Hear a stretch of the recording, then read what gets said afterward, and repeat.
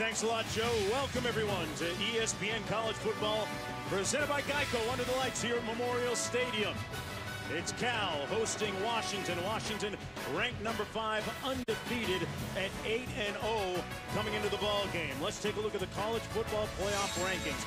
They were revealed on Tuesday for the first time this year. Alabama, Clemson, Michigan, 1, 2, 3. And then eyebrows raised collectively at number 4 with Texas A&M.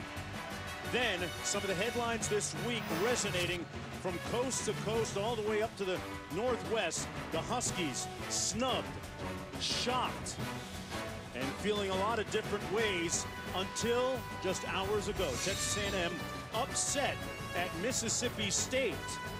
So this is where things take an interesting turn in the world of college football. And we've only just begun. Mark Jones alongside Rod Gilmore. Quinn Kesnick down on the field joining us in just a bit.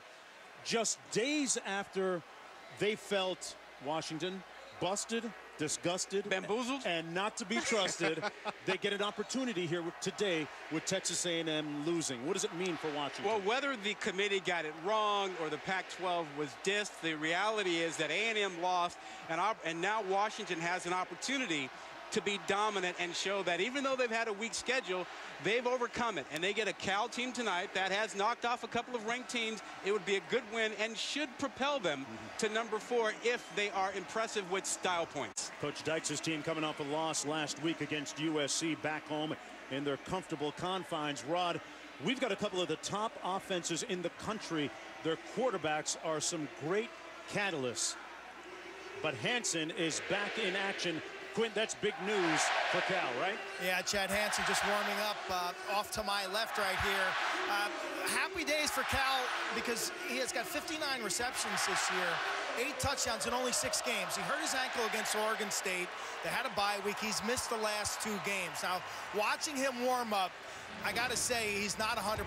The coaching staff, he even admitted this week that he was wincing during practice. His ability to cut, his ability to accelerate and push off that left ankle is in question. Offensive coordinator Jake Spavital said they're going to give it a shot. They hope the adrenaline kicks in and that he can run with 100%, but I think they have low expectations about what he'll be able to give them. Well, he's certainly a key cog offensively for the Bears. Cal winning the toss. They decide to receive, so the Huskies will kick off. Trey Watson and Khalfani Muhammad going to be back deep. That's Muhammad right there for the Bears. Bears at 4-4 overall in the season, needing a couple more wins to become bowl eligible.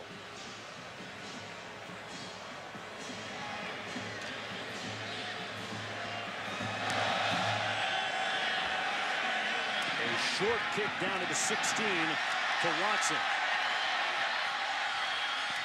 And Watson pushed out of bounds to the 24-yard line, where it'll be first down and 10 for Davis Webb, the grad transfer quarterback out of Texas Tech. Last week he was 34 of 53 passing in their loss, and there's a look at the particulars on him. A tall, strong-armed quarterback and ranking near the top in several categories in the nation. He's been up to the task in terms of a home game against ranked teams, knocking off Utah and Texas. He threw 8 touchdown passes in those 2 games. That's the pass on first down. The pass is almost intercepted at the 45-yard line. Tipped by Buda Baker. Baker, one of the leaders in the secondary and overall defensively for Washington. It'll be second down and 10. Davis Webb, the leader of this offense, who was voted captain just 3 weeks into the season. He can throw the deep ball. The question is, will he have Hansen tonight to catch it on the other end? Set up the screen. Hansen gets his first catch. Didn't really have a chance to get out into the open field. Bierria with the tackle on the play. Quint talked about Hansen a moment ago. 59 catches on the season. Picked up about 2 yards on the play. He's facing a very good secondary, perhaps the best in college football. We're talking about Sidney Jones, number 26 right there, lined up against Chad Hansen. That's going to go against the Huskies. Huskies undefeated at 8-0 coming in, Rob. Chris Peterson certainly has a lot of confidence in his defense, his secondary, and you heard Quint talk about Hansen and that ankle. Well, Jones is a guy who you need to be 100%, and even then you're at a disadvantage. He is as good as any corner in college football. They haven't thrown a lot his way this year. Webb goes into traffic and is intercepted. Oh, now he said it's dropped by King. Yeah. Boy, it looked like he had it. Well, you got to come down with it and control once you leave your feet. And King, he's the other really good corner on the other side. Now, you come down, you have to have control all the way through. That looked like he had it. But you have to complete it, you know. And so in that look there, I mean, you really have to be like the outfielder in baseball, makes a catch and shows the ball to the official. Big punt by Dylan Crump. This is Pettis all the way back at the 17, and he gets tripped up by the turf monster. Back at the 13-yard line, where it'll be first down and 10 after that 54-yard punt. For Jake Browning, who was 12 of 20 last week. Not spectacular stats in that win, but a pivotal win nonetheless against Utah. His numbers nationwide pretty spectacular. Number 2 in the FBS in pass efficiency, 3rd in touchdown passes. Well, it's November. It's Heisman time, and his numbers last week in their biggest game of the year did not convince a lot of Heisman voters. So a performance tonight would help in that Heisman race. 1st and 10 for the Huskies on their first possession of the game. Gaskin gets met right in the hole, right at the line of scrimmage. Myles Gaskin got his world rocked. Coming up from the safety spot, Vanderbilt, along with Walker. Loss of 2 on the play. You know, you mentioned Washington at number 5. Did you feel like the committee totally disrespected Washington and the Pac-12? I don't think they did. When you look at their strength of schedule, that has been the discussion since Tuesday night. Avon Coleman in the backfield now. They faked the jet sweep, and Browning had it knocked down at the line of scrimmage by Cameron Saffel. It'll be 3rd and long in a blink. Yeah, this is a defense that really has struggled this season. They're coming out really tough now, playing with emotion, getting the ball knocked up in the air there. So it's a good start for the Cal defense. Back to your point, when you have a weak non-conference schedule, the committee has been clear about that the last couple years. They will penalize you if you haven't challenged yourself outside of the conference. And that's where Washington is right now.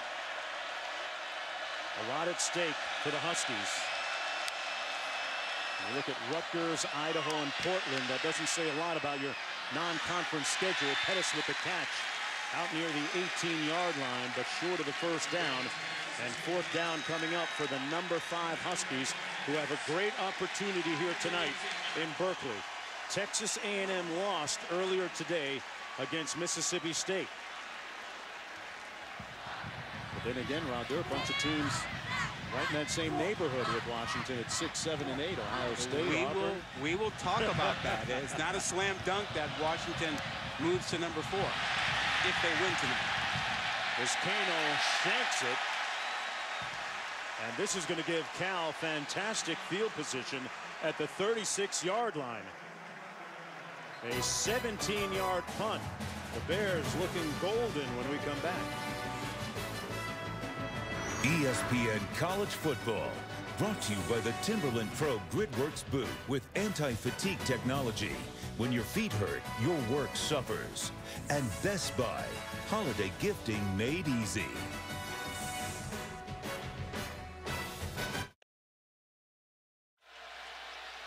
Davis Webb back to pass on first down, incomplete. And it'll be 2nd down. Cal trying to take advantage of that 17-yard punt, Rod. Great opportunity for them. Well, if you're an underdog and you're playing the top team in your conference, you have to steal possessions. And that 17-yard punt is a stolen possession. Great opportunity for Cal, but they have to take advantage of it. Malik McMorris in the ballgame, the lead blocker for Muhammad. Great burst over the left side. And close to a first down. Khalfani Muhammad made a nice move on Bierria. Well, he did a nice job coming to the left, getting a little help from Malik McMorris, number 99, the big tight end fullback, 310 pounds. On 3rd and 1. And this time he's going to be stoned short of the first down. setting up a 4th and 1. Azeem Victor, one of those talented linebackers. Well, you think they'll go? Yes. I mean, don't they? They usually do. They do it a lot. Yep. Instead, they send in their field goal kicker, Matt Anderson. They're going to take the points. Yeah. See how often they've gone for it on 4th down. But remember, we've talked about getting points off turnovers. That kick was a turnover. You want points. From 43 yards out. And he splits the uprights. The Bears take advantage of the 16-yard punt and strike first here in Berkeley. Back after this.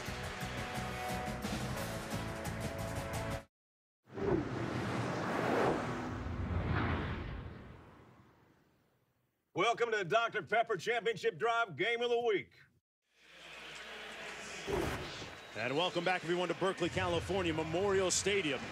Number 5, Washington, trailing 3-0 after a 17-yard shanked punt, drawing the ire of head coach Chris Petersen in his 3rd year. Going undefeated so far at 8-0, 5-0 in conference play. They've had a couple of close calls this year. One at Arizona and one last week against Utah. Able to survive. I think Washington is a little bit ahead of schedule. This is a really young team, and I think a lot of us thought next year would be the year they could be a juggernaut. They're 8-0. Yeah, what about that team up the way in Pullman too? Undefeated this year. Washington State with an impressive win as well. Ah, the home of the Pirates. 9-8. Joyner and Ross back deep. Ross, a dangerous kickoff return man. As we go back to Adnan Virk in the studio. All right, Jonesy, thank you very much. One update you on Bama and LSU. First game in college football this year that was scoreless through 3 quarters of play. Finally, we have a touchdown. That would be Jalen Hurts scampering his way into the end zone for Alabama, up 7-0 in Baton Rouge, under 10 to go. Jonesy? All right, Adnan. Stay tuned. Pac-12 after dark out here on the West Coast. A lot of interesting happenings throughout the years. Some wild, frenetic finishes. First down and 10 for Washington. Myles Gaskin in the backfield beside Browning. Browning throws to nobody in particular. Ross, the intended receiver. And it'll be second down and 10. Jake Browning completing 68% of his passes on the season.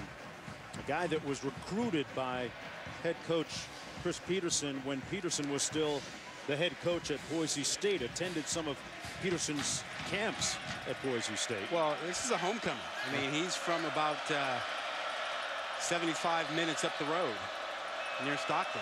He's got some family and friends here tonight. In traffic, Rod? Nice handoff to Gaskin on the move, and he's going to set up a 3rd and 5. I know you're my Google Maps guy in this part of the country. There's always traffic here in the Bay Area. Come on, what are you talking about? You got to hit me up on those side streets and get me out of traffic in harm's way, just like Gaskin tried to do on that last play. 3rd and 5 coming up for the Huskies. They went 3 and out on their first possession. Well, Cal has not been a very aggressive 3rd down blitzing team. They tend to be a little bit dropped 7 or 8 into coverage, but they're weak on the back end. They've had a lot of injuries, a lot of backup players. Maybe they'll be a little bit more aggressive tonight. 3rd and 5. Browning has to scramble, a lot of room in front of him, and he'll pick up the first down, tiptoeing out of the 39. So the sophomore quarterback out of Folsom, California, showing a little bit of ability to escape right there. He's decisive. He doesn't waste a lot of time. He processes the information on the field very quickly, and the great quarterbacks do. They figure out what they need to do, whether it's throw it or pass it. He sizes up the situation quickly and becomes decisive, and he picks up the first down there. 10-yard run for him. Devon Coleman in the backfield. Huskies with the #1 offense in the conference, and it looked like timeout. John Ross and Washington, Browning, that's and some their of those first. receivers weren't on the same page. A perplexed look etched across the countenance of Ross, Browning, and Petersen here. Well, this is a slow start for the Huskies. I mean, a little confusion. Usually they confuse the defense with their formations, And their motion right now, they're confusing themselves, and they had a bad special teams play, the 17-yard punt. This is a very slow start for them, and that's not what you come to expect from, you know, Coach Pete's type of teams. They are usually crisp and good at the start of a game. A little bit of a slow start tonight. Rod, they kind of look like a 3 a.m. shift at the Waffle House on that last possession. Waffle House, huh? You ever been there that early or late? Not at all, my friend. A lot of action, nothing efficient going on. 1st and 10, rearing back. Browning has a man. Ross, touchdown Huskies. That's how you come back.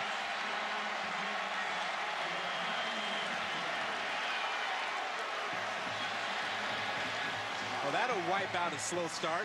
When you have a guy on the outside that runs under 4.3, you better give him some room and turn your hips and go. And that's too late, my friend. That is way too late.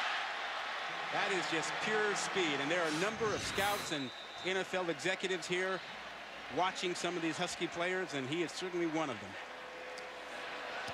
That wasn't exactly a great pass by Browning. It was almost underthrown, it looked like. When Ross gives you that much cushion, you just get it out there and let him go find it.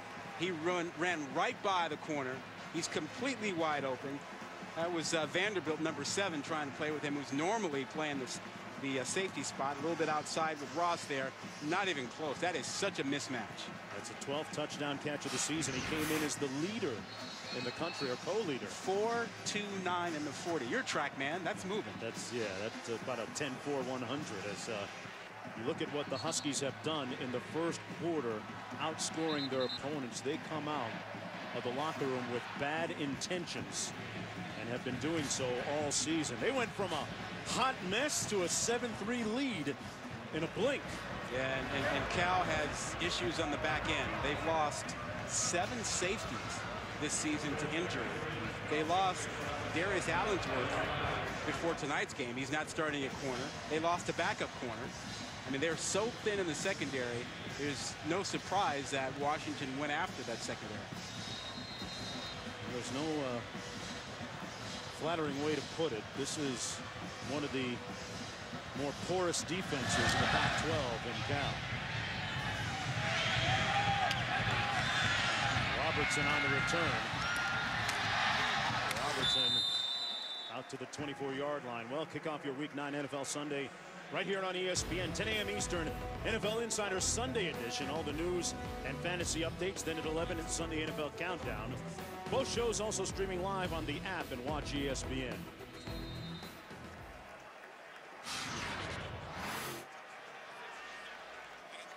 Watch this one-on-one situation. He just really abuses Vanderbilt. You get a safety on Ross.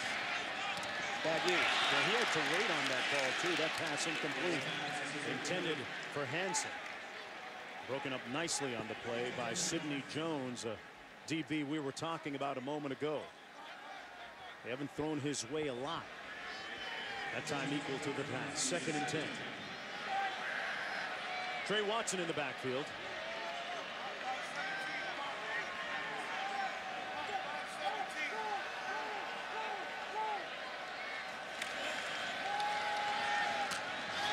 Complete. And a 1st down out to the 37-yard line. Ray Hudson, big target at 6'3", working against Buda Baker. If you're going to pull the upset, you have to be aggressive. You have to match.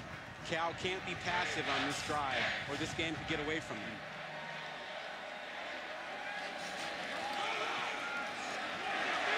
Nice run between the tackles, and another 1st down. This time, Trey Watson. This Cal run game is much improved from the start of the year when we saw them run. Well, if you watch Washington, they've got their outside guys, their defensive ends and linebackers. They're really wide. So if you can get inside of them, you got a chance to get some yardage. So they tried to run the same play, and this time Watson dragged down Patoia. Well, you can't run outside on this Washington team. They're too fast. But Utah had success running inside of the defensive end and just outside of the tackle. And that was where that first big run came from for Cal. Henning Patoa'i making the last tackle on the play.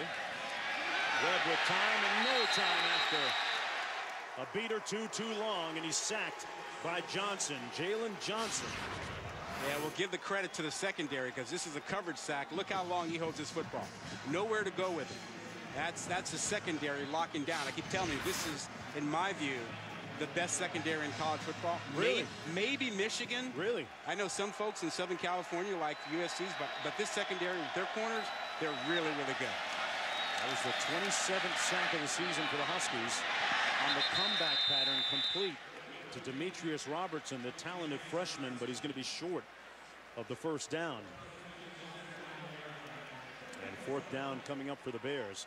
So a little clip and save for our audience out there. Rod Gilmore says that Jones and King are the best corners as a tandem in the country. I like them. Okay. I think that'll be proven not only this season, but you'll watch them for several years in the NFL. A line drive punt fielded by Dante Pettis, who has 5 career punt return touchdowns. 38-yard punt, nothing on the return. Browning looking to strike again when we come back. ESPN College Football is presented by Geico. 15 minutes could save you 15% or more on car insurance. And in part by the 2017 Ford Fusion, the beauty of a well-made choice. Oh, Marshawn just all kind of crunk right here on a Saturday night in the Bay. Almost hit a band member on the card. Welcome, everyone, back to Dr. Pepper's Championship Drive. Game of the week, Washington #5 against Cal. And there's a look at the former Seattle Seahawk, former Cal Bear. It was 10 years ago that he took that magical ride, that spin on the golf cart. Browning under heat. Throws it away. Pressure by Cameron Saffel on the play. And Money Lynch, this is what he did after that win back in 2006 against the Huskies. He went out for a little spin. I think he recreated that pretty well. He didn't have Mama Lynch with him back then, but he did a nice job with it tonight. Yeah. Didn't have his whip, so he just used the golf cart. Grounding #3 off in the tackle box, and there was no receiver in the. That's going to be a grounding penalty against Browning. What they get him for here, you heard the officials say he wasn't outside the tackle box. And that tackle box extends vertically back through the end zone. Had he been to his right a little bit, he would have been okay. But inside that tackle box, can't do it, and there's nobody over there. And now they're saying it's a safety as a result. Because he was in the end zone. Yep. Looked like he was, well, that's close. That's close. I didn't think he was quite in the end zone, but they're going to say that it's a safety. Well, remember, you also have to figure out when the officials blew that. That doesn't look to me like he was in the end zone. No. It looks to me like he threw that well before he got into the end zone. And I don't think they blew the play dead, you know, when he was in the end zone. That looks like that is short of the end zone. I'd like to see another angle where that football is. I think they're going to take those 2 points off the board, I would expect.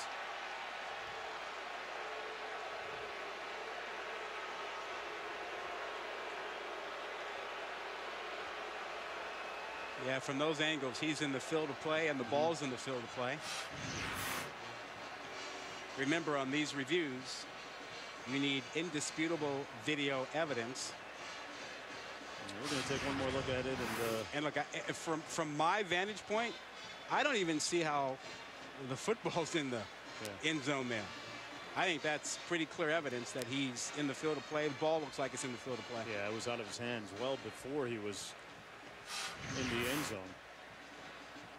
Usually, Rod, we talked about it before, when it takes this long, it appears that most times than not, they reverse it and try and see where the ball should be spotted and how much time to put back on the clock.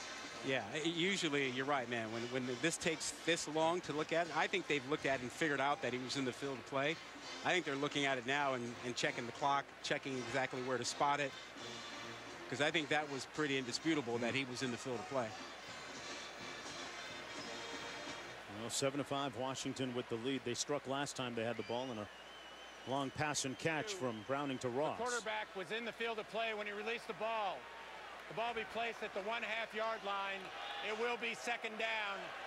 It's a loss of down. There's still a foul for intentional grounding. So they're going to take the 2 points off the board. And put the ball half-yard away from the end zone. Well, how aggressive will Cal be here? You know, if you're a team that is an underdog, you're thinking, here's a chance to create something. But remember, Ross just ran down the field on him. You don't want to open up yourself to a 99-yard bomb with Ross running by you, although Ross is not out there right now. You can be aggressive. 12 personnel. They run it out of the end zone. Gaskin with a good burst down to the 12-yard line, giving them plenty of space. Kahari Vanderbilt, the safety, making the stop on the play, but a gain of 10 for the Huskies. And this line does a great job of getting to the linebackers, but look how deep this handoff is. I mean, he's got to really think in terms of getting up there, but such a great job of hunting down the Cal linebackers, getting them out of the way.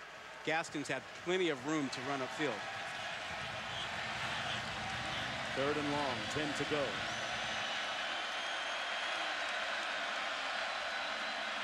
Pettis in motion. Browning with time. And incomplete, intended for Ross. That wasn't even close. It'll be 4th down, and they'll have to punt. They're really backed up here, so the Bears should get good field position. Good coverage on the play by Franklin. Well, you were talking earlier about the committee ranking them number 5, and, you know, but for the Ross play, you have to say, you know, Washington does not look dominant. I mean, they've had a couple of lackluster possessions, a bad kick, a bad punt on the special teams. Ross bailed him out with a huge touchdown catch, just ran by the defense. But right now, big opportunity, but not dominant. A rugby-style kick, a line drive, fielded on the run by Vic Wharton. Wharton with the head of steam, coming back the other way, out of bounds at the 17-yard line. And once again, the field position game, Rod, tilting in Cal's favor. Well, right now, special teams are killing Washington, and both punts were terrible.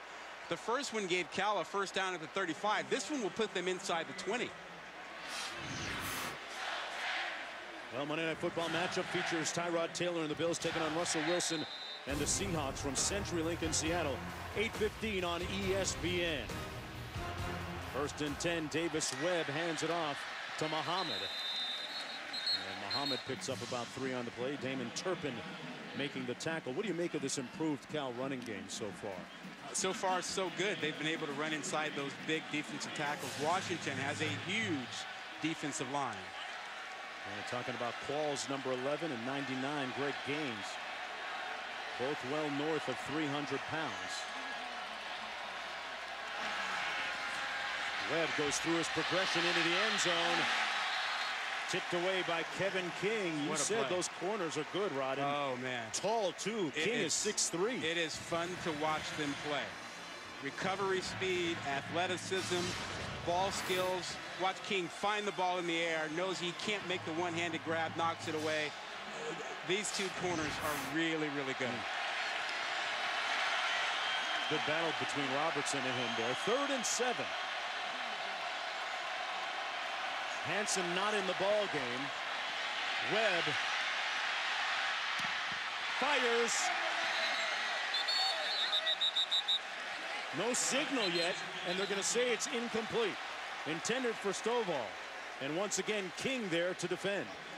Well, Stovall is one of the 2 freshman receivers who's been playing really well for Cal. He's not the biggest guy at about 5'9", but look at him go down for this. Oh, that ball's batted away. And that's another good play by King. Back to back. Look at him reach around and knock that away. Are you kidding me? You get excited over good DB play like that, do you know right? how much bad DB play you see out there? Yeah. You see 2 guys on one team playing like this? DB ain't easy these days with the spread offenses that you see. But King, a little bit of a deviation from the norm. Great play to break that up. 4th and 7 down to Quint. And Sonny Dykes was taking his time right there, hoping to get a video review. And I'm surprised that we didn't have a delay of game penalty there. Yeah, he could wait a long time, Quint, and not get the desired result. That hit the turf. From 30 yards out, Anderson completed one, made one from 43 earlier. And hits this one as well. It's a 1-point ball game. Back after this.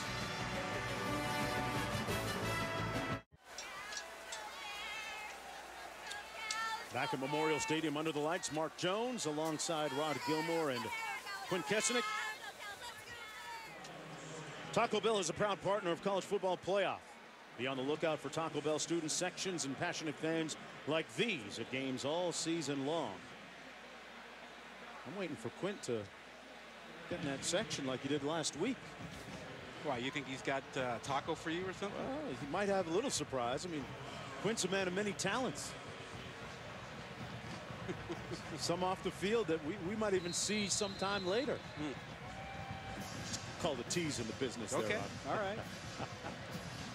7-6 here in the first quarter. If you're just joining us, Washington up with their touchdown pass to Ross earlier. And there is a look at one of the best kickoff return men in school history. Has 4 kickoff return touchdowns in his career.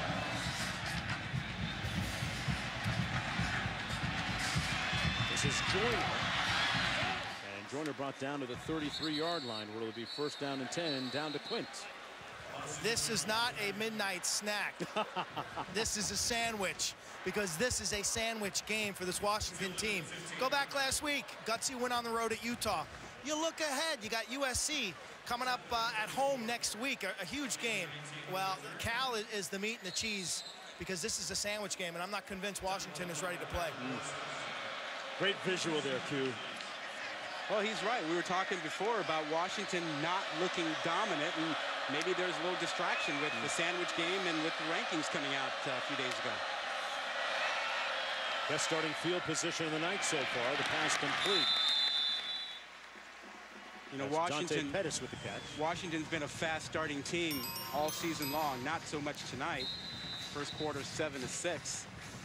Cal with a couple of field goals, and Cal's defense has played pretty aggressive, pretty courageous so far. Miles Gaskin in the backfield. Cal with the number 4 scoring offense in the country. Gaskin weaving. Gets to the edge and pushed out of bounds near midfield at the 49-yard line. Gaskin leads the conference in rushing yards. Freshman All-American in 2015, a season ago. Set a school record for true freshmen in rush yards. I think he's excited facing a Cal defense that gives up 286 yards rushing per game. Yeah, they've given up big yardage to several backs this year. That's last in college football. 1st down and 10 from the 49. They run it into the short side of the field. Gaskin got a nice block. And close to another 1st down at the 39-yard line. Well, you're going to get a lot more of that, and get used to it, because it does a couple things. You're running against a defense that has struggled to stop the run, and you keep that high-powered offense on the sideline. And I think you'll see a lot more of that, and then as soon as Cal starts to bring another safety up to deal with the rushing attack, they'll go deep again. This time they empty out the backfield. Gaskin splits out to the top of the screen. Look out for the trick play. Here it is. Pettis wide open. Room service. Touchdown. Daniels.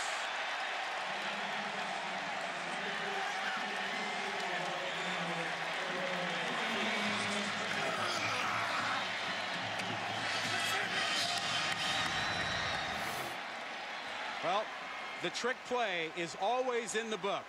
The double pass, and Dante Pettis, son of former major leaguer Gary Pettis, shows he can throw a ball too, just like Dad.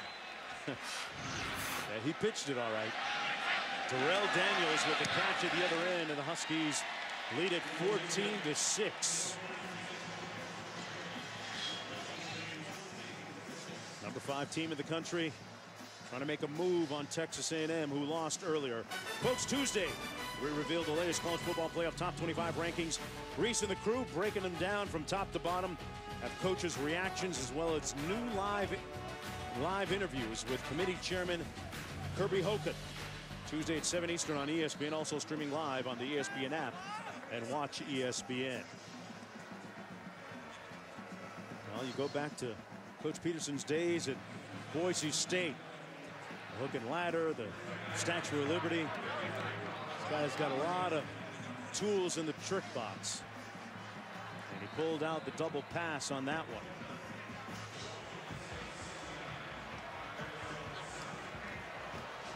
Chris Peterson, a California native. Well, this is just a little bit of that whole deal that they used to do at Boise State. Bring their trick plays. Chris Peterson up there and run his before you get a chance to run yours and kind of intimidate you with it. And you know he's got a couple more. Yeah, you got to stay awake. Demetrius Robertson back there awaiting the kickoff. Washington perhaps facing the prospect of having to go undefeated and run the table in the Pac-12 all the way through to the championship game to get a spot in the college football playoff. This is Demetrius Robertson out to the 33. Let's go back to the touchdown. What was the key move here, Rob? Well, when you're running the ball well, trick plays work. Here's your tight end, and here's your safety who's been thinking, oh, last 2 plays, they ran it and they hurt us. I'm going to come up and get involved. Guess what? A little late. Running right by you. Way late. Going to be 1st and 10 for Cal from the 32. They got a lot of weapons offensively. The Huskies do. See if this Bear Raid offense can summon an answer. They hand it off on 1st down.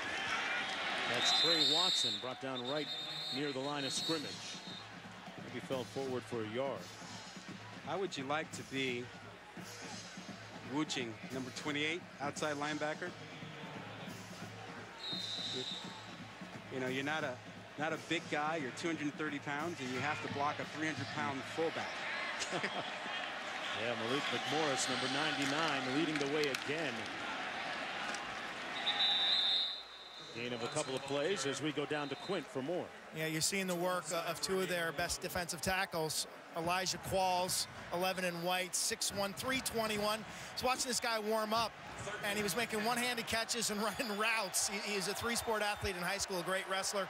And then Greg Gaines, 99 in white, another 320-pounder. These guys are cannonballs. They're run stoppers, but they can get upfield. We saw them on film. They've got nimble feet. Hansen back in the ball game for a rare snap, and that pass incomplete.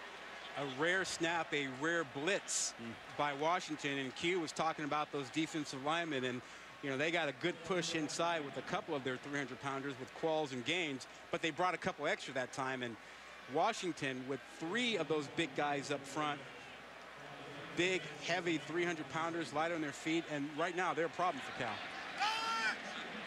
4th and 9. Dylan Klump into punt.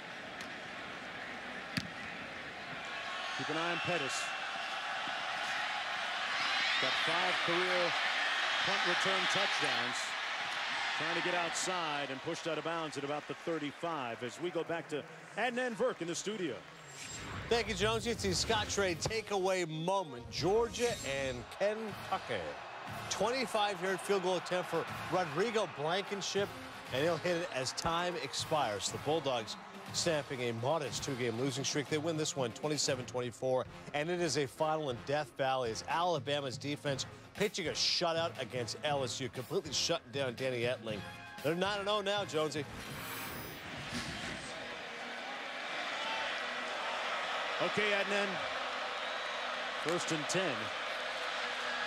They set up a screen here. Gaskin met immediately and wrapped up at the 30-yard line. Good stick by Franklin. You know, when you're injury depleted secondary and you're down 14, make the tackle, line up. That's all. Just line up. I mean, trash talking is fine when you're getting it done, but ooh, a little early for that one. Yeah, those guys were looking at John Ross's shoe size bottoms a few plays ago. 2nd and 12.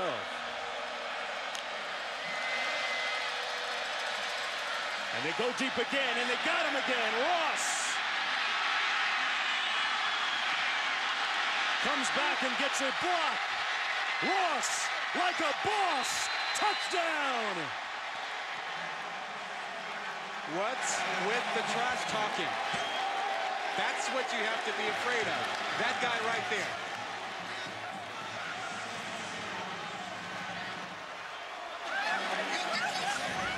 Well, Kocha had no shot in pursuit here, Rod. Well, he gets a chance to make everybody in that secondary miss. They had 2 shots at him. Well, Kocha actually had 2 chances to get Ross, and both times Ross ran by him. This is just ridiculous. And John Ross is like, I'm going to put you on my highlight tape twice. I mean, the first one is pure speed. He just runs by Kocha out there, number 16, runs by him and waits for an underthrown ball, and then just jukes everybody with change of direction, and Kocha comes after him again, can't get there. Served him twice. Wow. 67 yards in all, and you see some of the pyrotechnics and the capability of this explosive, prolific Husky offense. 21 points on the board already. You see, trash talking is fine when you can back it up, but when all you do is inspire the other guys to drop a bomb on you, you gotta back down a little bit. Yeah, that's good advice, and maybe that's what Coach is hearing now from his coaches on the sideline. And 2:17 to go in the first quarter. Ross with 2 touchdown receptions already. Former high school track star out of LBC, Long Beach, California.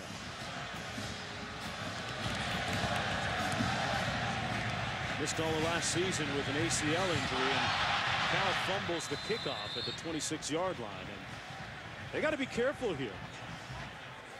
Let's take one more look at that touchdown, Rod. Well, watch the matchup. The matchup's up here, and there's your safety who will come out of the mix. You've got pretty much single man coverage here, and watch him just run by. You have to know you cannot run with the guy who's 4.29. You've got to give him a little bit more cushion there. And then once he gets that on you, man, the change of direction, all the skills are coming out for Ross. 1st and 10. Pass complete over the middle to Bug Rivera, number 26, slot receiver, his first catch. Those 2 big plays by Ross now really change the defense. They can't play the run. They have to be aware of that. Rivera again, and picks up enough for the first down. Yeah, they're going to have to make some major adjustments defensively. Which will give Washington a chance to run the football against Cal whenever they want. That's the problem when you give them those big throws. And this is critical for Cal now.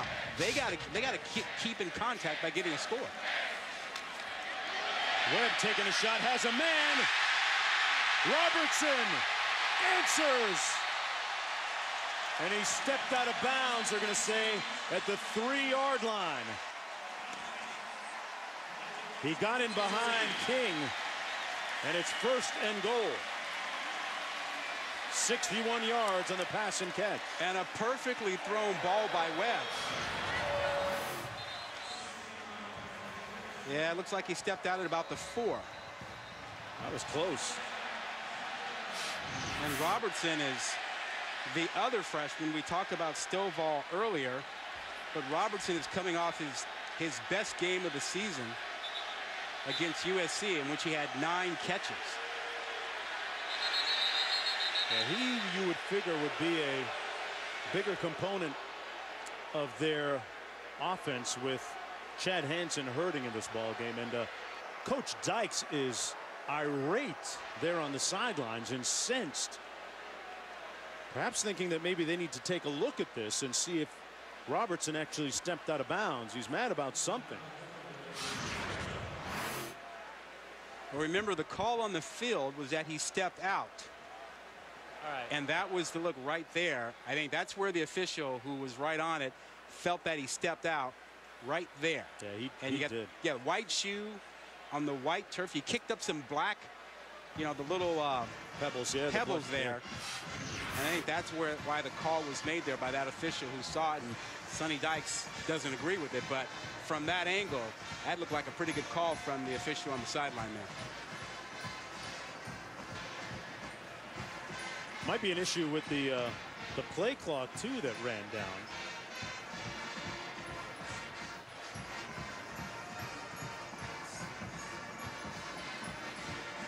So Jonesy, let's go back and take a look at that play. It was a great throw by Webb. Watch the protection he gets, but King gets beaten on the outside, and Robertson takes that perfectly well, dropped in there. And it was that one step that I don't think Dykes could see from the sideline, or that many of the Cal players on that side could see, but it was the one step, white shoe on that white sideline, kicking up some pebbles. Let's go down to the queue. Yeah, I think Coach Dykes is more concerned about the clock and whether the play was going to be reviewed. Remember earlier he ran the 40-second clock all the way down, didn't get a review. Then the officials reset and put 25 on it. That got a reaction out of Chris Peterson and Washington. Their staff was going ballistic. And once again, here you see Spavital and Sonny Dykes all the way on the field trying to get some clarity from the officials. I think it's in relation to the clock. And now it looks like they're actually going to review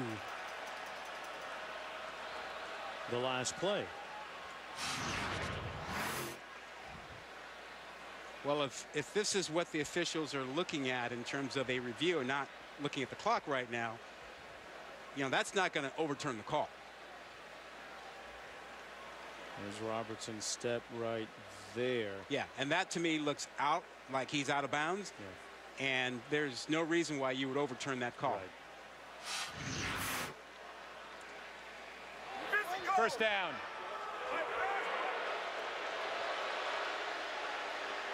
All right, let's line them up. Let's go. Play stands. First down and goal for Cal. Now, Jonesy, this is a really good defense up front. They will handle things inside normally. Cal doesn't have big backs, but Webb has been known to run down here. He's got 5 rushing touchdowns on the season. First and goal. Muhammad on the handoff and stoned at the line of scrimmage by Vita Vea. Yeah, that's a bad matchup. You've got a running back who's about 175 pounds running off tackle against Vea, who's 330 pounds. Twice of Muhammad. The receivers out to the bottom of your screen. Trey Watson, the lone back behind Webb. Under a minute to go in the first quarter. And Watson's going to be stopped up by Vea again. It'll be 3rd and goal. That defense stout, impenetrable in the middle. Well, Jonesy, neither one of those backs are big backs. They're not goal line backs. Watson is also a smaller back.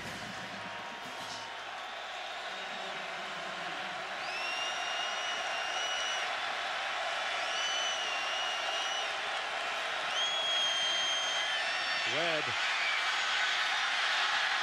slings it, and a great bat down, broken up nicely by Taylor Rapp.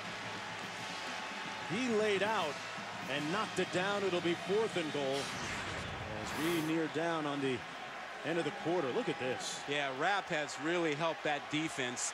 Freshman safety, his emergence has really helped them, and now Cal will go. And I agree with this. You can't keep kicking field goals. You're an underdog.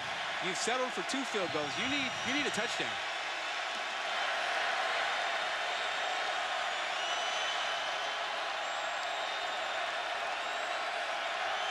Play clock at 3. Gotta go. Webb gonna take it himself. Touchdown.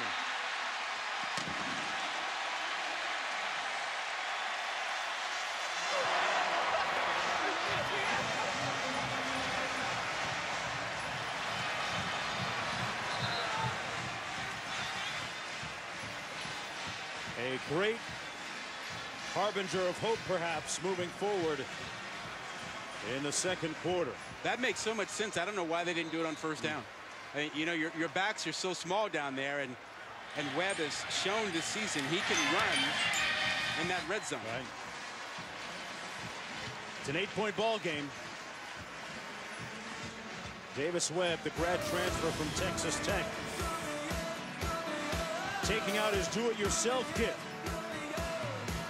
The Bears with a touchdown. Back for the second after this.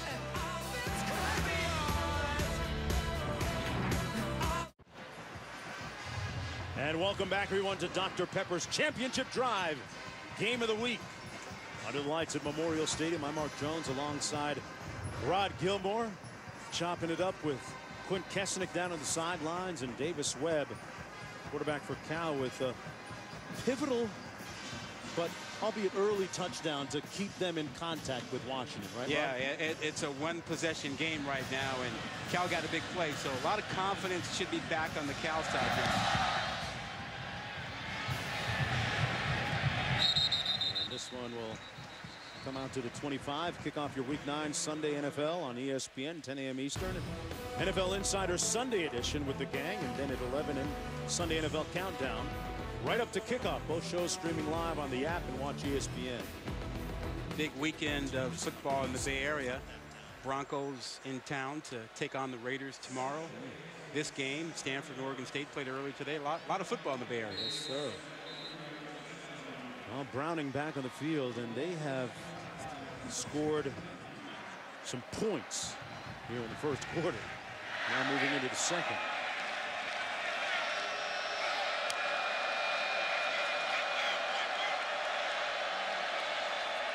Keep your eye on that guy if you're Cal. Got to find him. He's killing you. That's Ross. They hand it off. That's Chico McClatcher. Lines up at receiver usually. 4-yard gain, and that guy played a little football at Stanford back in the day. He was pretty good. Yeah, he's done okay. Down on the field before the game, we caught up with John, and he's in town to catch his Broncos against the Raiders tomorrow in a big game.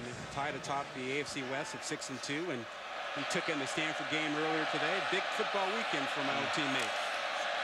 2nd and 6. Gaskin over the left side of the line. You know, Rod, I remember those old Raider Bronco games, man. Marv Hubbard and Stabler. And in the black hole over there? Yeah, buddy. That was football. Look, you know, John played in a bunch of those games where they tried to kill him. Take him out a little bit? Yeah. Make sure he didn't come back for a few weeks. Yeah. Let's look at John Ross, the prolific wideout for Washington. A couple of touchdown receptions already. 3rd and 2. 127 yards on 2 catches and 2 TDs. You think he's not going to get some attention here? Pettis sets after going in motion. Gaskin on the handoff picks up the first down. Remember, folks, 3-yard gain. Washington with an opportunity coming into this ball game. If you're just joining us, Texas A&M, the number 4 team in the college football playoff, lost at Mississippi State.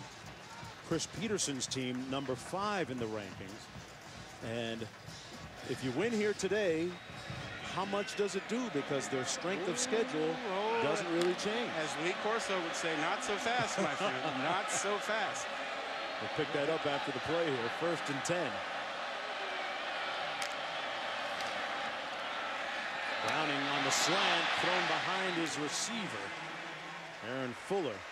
What do you make of it if they win here today? Well, how much do they move? The committee was concerned about the non-conference schedule and that A&M had a more challenging schedule. You know who else has a more challenging schedule right now than Washington? Tell me. Ohio State with 1 loss, just like A&M. So I would not be surprised if next week on Tuesday, Ohio State jumped Washington, assuming Washington wins tonight, that they would jump them and be at number 4. Would not surprise me one bit. 2nd and 10. Browning, a nice move and a slide about 3 yards short of the first down. Picked up 5. Let's look back at that non-conference schedule while we're talking about Washington. Rutgers back on September 3rd. Yep. Idaho September 10th. Portland State September 17th. You know, people. Yeah, look at that. Look at that record. And the committee has been clear. You need to step it up and challenge yourself non-conference. And Washington is going to do that in 2018 when they face Auburn. But right now, that non-conference schedule is a little bit of an anchor on the Huskies. 3rd and 5 to hold on to the football here. Suddenly just an 8-point ball game. Browning with plenty of time. Going to try and do it himself and comes up short by a yard. So the Bears defense holds. Good tackle by Davison and Devontae Downs. That was a really good tackle. Hey, Rod, back to the schedule. Is it worth, if you're Coach Peterson and the athletic director, maybe trying to get out of a game and get a stronger opponent to make things line up better? I think that's what they've done for 2018. But I think coming into this season and last season with Chris Peterson taking over, they wanted it a little soft while they were young and growing. There's Kano. Rolls it inside the 20. It's going to be down to about the 19. Boy, that was an old okey-doke. Pushing the Cal player into the ball, trying to cause a fumble. Did you see the officials laughing? No. We're not going to fall for that banana in the tailpipe thing again. No, not falling for it. 8-point ball game. Cal down by 8. And a shot at the national championship trophy presented by Dr. Pepper right here tonight in Berkeley, California. That's what they're playing for, Rod. I saw you hanging around that thing. Trying to get a selfie with it. Huh. Did you shine it up a little bit there? Yeah. Try and sneak that bad boy into the overhead. Get it past TSA at the airport. Out of the backfield, Trey Watson with the catch, met immediately. Had to gain a yard on the play. 2nd down coming up, and one of the questions in this game is how effective will Chad Hansen be? Yeah, there he is. He's matched up against Sidney Jones. Really star corner out there.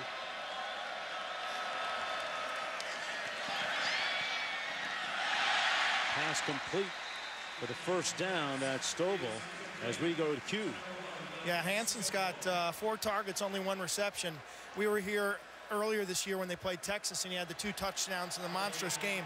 He is nowhere near his cutting ability. They're coming off that ankle injury, Oregon State. It's been 3 weeks since, but his ability to stop, go, and change directions just isn't there. He's mainly being used as a decoy in this ball game. Yeah, and Q, you're right, and I think you're seeing more work to the slots against the safeties. Review. The ruling on the field. So guys like Bug Rivera, number 26, and Stovall in the slot, that's where Webb is looking more. He's trying to get away from the corners a little bit and work the safeties as we're taking a look at that play again. Wow. Yeah, and when you think about it, Rod, you know, the strength of Washington's defense are their corners. And so if you're going to attack them, it's going to be in the slots and the tight windows. And that's what Davis Webb has got to prove tonight, that he can throw the ball in tight windows. I think they're looking at the spot as to where he came down. Looks like that's at about the 29, just beyond our yellow marker. Right. And keep in mind that marker, that line on your screen is fairly accurate, but still a little bit of an approximation. Not the official mark, but I think you could see from that he caught that with his knees at about the 30, but the ball was at about the 29. You know, back to Quint's point, you want to work the safeties. The problem is one of those safeties is Buda Baker. I mean, they've moved him into that nickel spot where he's playing that slot corner, so he's covering that slot receiver. Right. So you're seeing Davis Webb look more to the other side, because that guy right there, he's been a star player in this league for 3 years now. Well, he's the leader back there in the secondary, makes a lot of the calls, extremely competitive. Reminds me of the Honey Badger. Ah, Tyrann Mathieu, huh? Yeah, a little bit undersized, but strong, tough, good change of direction, a very sure tackler. You know, people wondered about whether the Honey Badger could play in the NFL, and he's made it clear he can. Yeah. And more teams at that level are looking for guys who can play man-to-man coverage against a slot receiver. After review, the runner made the line to gain. It'll be 1st and 10 Timer, please reset the game clock to 11 minutes and 18 seconds.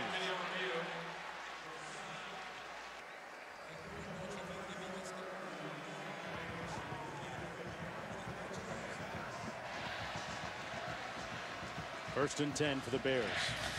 Yeah, this is the area where they would want to work. Not the other side where Budda Baker is. That's the area where they would want to work. They go up top. Hansen got behind Jones. Wow. Didn't expect that with him at less than 100%. So much for that bad ankle. And look who he beats. He beats Sidney Jones, and that straight-ahead speed, he runs by him. That's as stunning as anything we've seen tonight, because Hansen did not show that he could move like that on that ankle. 38-yard pickup on the play. First and 10 at the 33. Webb, a long out. Boy, that's a tough throw. That's a pro throw, Rod.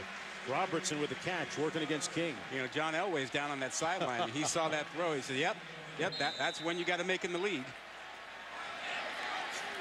9-yard pickup. They run it inside. Muhammad stopped up right near the line of scrimmage.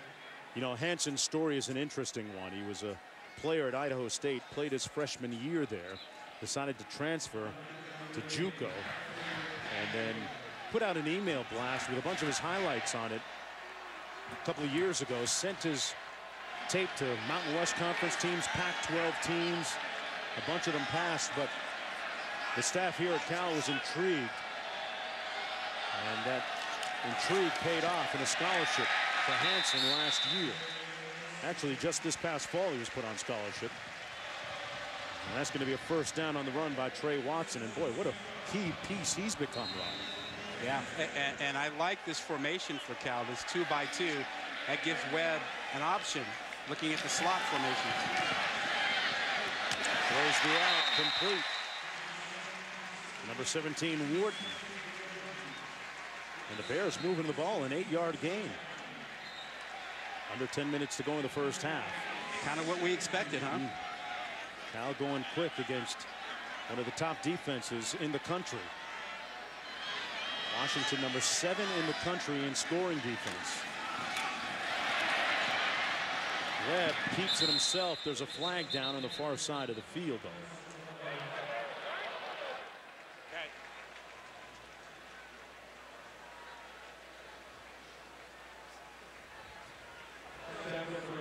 Outside. Defense, number 29. 5-yard penalty. Yardage results in a first down. That's going to go against Peterson's Huskies. Pac-12 after dark. Weird things happen. First and goal from the 9. And the 310-pound Malik McMorris lining up in the backfield. Boy, we have seen a very disjointed first half. Number 19, 5-yard penalty, remains first down. That's against Brandon Singleton of the Bears. Cal is undefeated at home this year, 4-0. You know, with McMorris in there, they kind of even the score in terms of how many 300-pounders you can have out there. You can run behind him. Yeah, that field is a little tilted. Webb into the end zone. Touchdown, Hansen.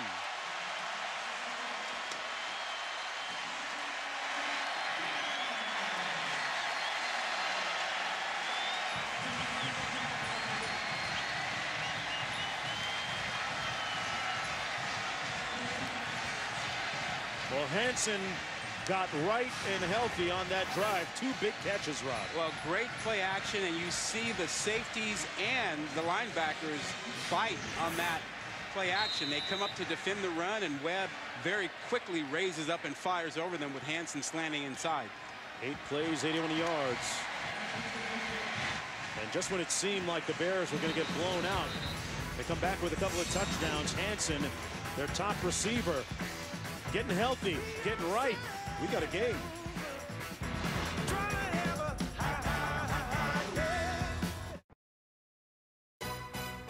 ESPN College Football is presented by Geico. 15 minutes could save you 15% or more on car insurance. And in part by Buick, proud partner of the NCAA. Been some talented and skilled quarterbacks come through the doors here in Berkeley. Greg Morton of the Dallas Cowboys back in the day. Barkowski, Campbell, Baller, Rodgers, and Jared Goff, first pick in the draft. And Davis Webb putting up great numbers this year for the Bears as well. You know who wasn't on that list? Tell me. Joe Roth. Might have been the best ever, but sadly passed away of cancer following his junior season at Cal. Wow. And boy, was he talented. They play a Joe Roth Memorial game every other year here when Cal plays USC. 9 minutes to go in a high-scoring first half. Austin Joyner on the return. Out to the 24. Let's go back to the touchdown and watch the play by Hansen. Great quarterbacks and great quarterback ball handling. This is a 3-deep coverage, you will see. But watch what happens because of the way Webb does the play action. These linebackers jump up. Now you've got your guy wide open behind them and in front of that 3-deep coverage. Easy pickings. Webb did a really nice job with that play action. Fake there and a great catch on the other end by Hansen. And Hansen, what ankle? And he looked good on that last drive. He was that last drive.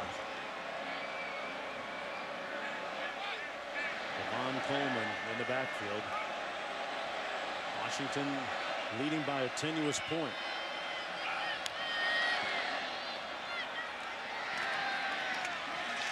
Coleman picks up about 4, tackled by Wilson. Levon Coleman, a 5'11" junior out of California, out of the same high school as Napoleon Kaufman. As we look at the number of pass yards given up by the Huskies today, already more than their season average.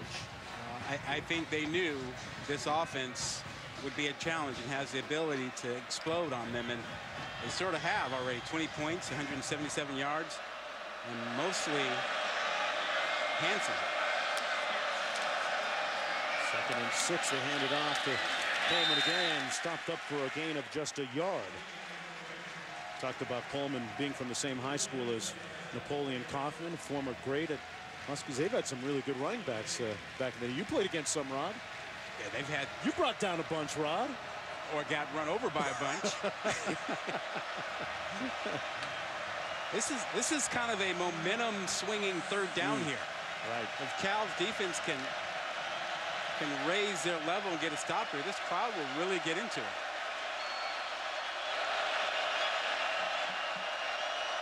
McClatcher in motion to the top of your screen. Down the seam, complete. That's Pettis on the catch. And a clutch play out near midfield at the 45. A gain of 16 by Dante Pettis. Such an improved receiver from a season ago. He's talented. Punt return specialist, really good hands, good compliment to Ross on the other side of the field.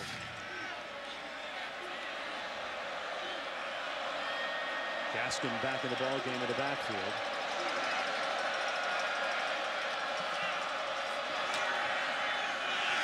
Couple of fakes.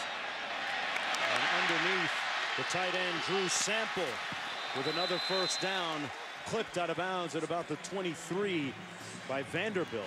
But they moved the chains again. Great decision by Browning here.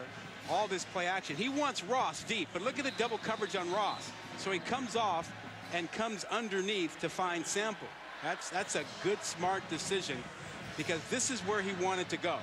He wanted Ross, but everybody's going over where Ross is.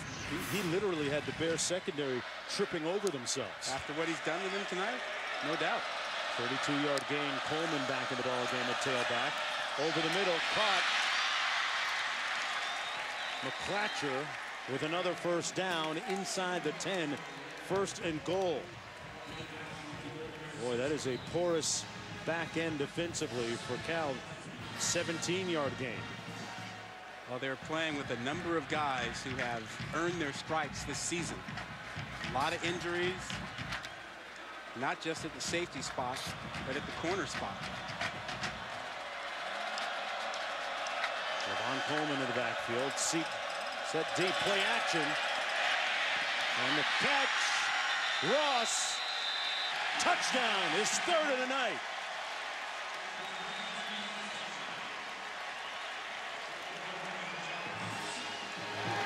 Well, Ross is demonstrating all his skills. You've seen him run by people. Now he runs a great route, change of direction, and shows you his ability to get down low and cradle that ball, keep it off the ground. Look at that. Hey, he is putting on a show tonight. Learned a lot of the subtleties of the position while he rehabbed from that ACL injury that he suffered last year and came back this year, he says, as a much more determined and polished receiver. And Rod, he's really showing those skills here tonight. Yeah, his quarterback is certainly putting the ball where he needs to. He led him to that inside down low reception. That was nice. A career-high third touchdown of the night. John Ross working Cal like a part-time job. Pac-12 after dark,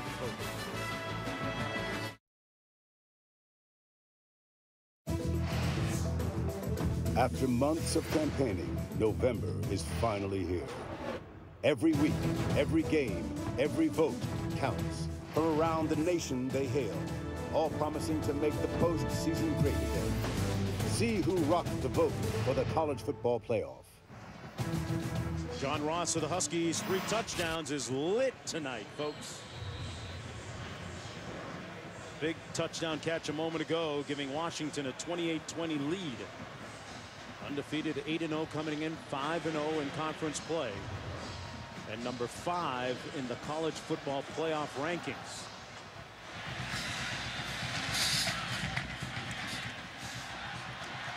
Hudson on the return. Brought down at the 26. Let's meet John Ross. I'm John Ross. And he plays really, really well and runs really, really fast. That's the second of his 3 touchdown catches, 2 in the first quarter, this one in the third quarter. He shows you his skills of going down, keeping that ball from hitting the ground. He has great hands, fantastic speed, great body control.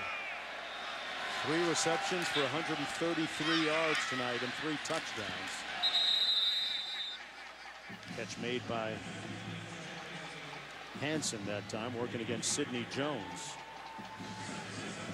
Always nice to see a guy come back from a major knee injury the way Ross has. He's done more than come back. Yeah. He's faster. He's better. 2nd and 7. Down the field and incomplete. Tried to find Hansen. You see when Hansen pulled up there, he was favoring that ankle. Working against Sidney Jones. He'll get the next play off. On 3rd and 7. The good news for Cal is that Hansen is back. They've found him. They're able to use him.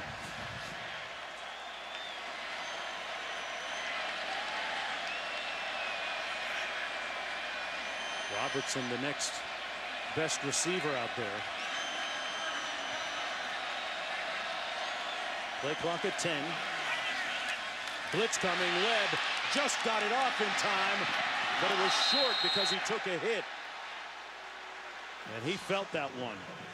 Pressure coming from Potoa'e. Well, Washington hasn't been able to get to Webb, so they brought a blitz this time. And there you see Potoa'e was able to get to him and lit him up with a big hit.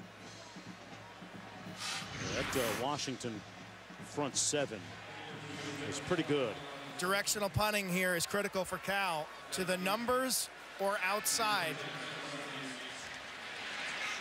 Let's see what they do here, Clint. Pettis back there, calls for the fair catch at the 25. Pettis had a touchdown on a punt return last week in that 7-point win against Utah. 44 yards on the punt, nothing on the return, and Webb reaching for his ribs a little bit. That's got to hurt.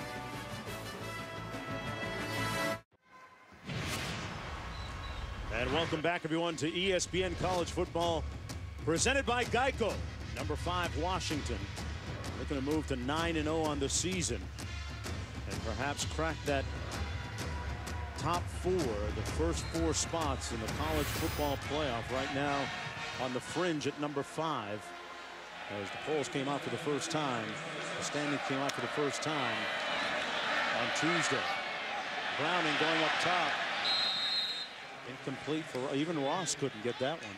Well, he is now 9 of 14 with 3 touchdown passes. Jake Browning is, you know, he's a guy that's in Cal's own backyard coming out of high school. But the rumor on the recruiting trail was that Cal wasn't big on him because they didn't think he was tall enough.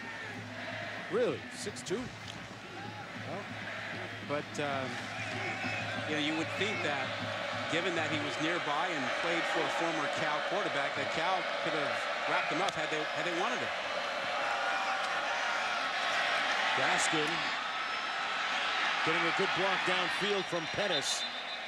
And a flag thrown on the play as Pettis is pushed out of bounds at the 47-yard line. This may come back, though. Caleb McGreary back there by the site of the flag. Holding, offense number 58. 10-yard penalty, made second down. It's Caleb McGarry, the right tackle. And Washington generally has been able to run when they wanted to. The mix of the rushing attack with John Ross getting deep behind people keeps Washington from getting an extra, keeps Cal from getting an extra man down in the box because of the threat of what John Ross can do to you. Well, they're a pretty balanced offense, this Husky team. 2nd and 16. Browning, Ross with the catch. And across midfield to the 49-yard line. 1st and 10. Here's the problem. You have to double him.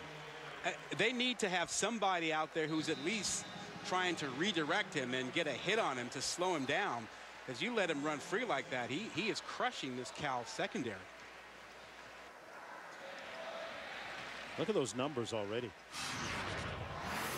So look at the cushion you give him, but he gets to run free like that. You've got to find a way to double him, and that means that Washington will go away and run it against you. 1st and 10, the jet sweep to McClatcher. Nice cutback. And brought down inside field goal range at the 25, but the way the Huskies are moving the football, they're not thinking about a field goal, that's for sure. And they're not worrying about the clock. I mean, they're getting chunks right now. And again, because of Ross, Cal gets overly concerned about dealing with him and dealing with the pass, and then they come back with rushing plays. They get to the edge, they run inside. 1st and 10, under 4 minutes to go. Ross lining up to the top of your screen.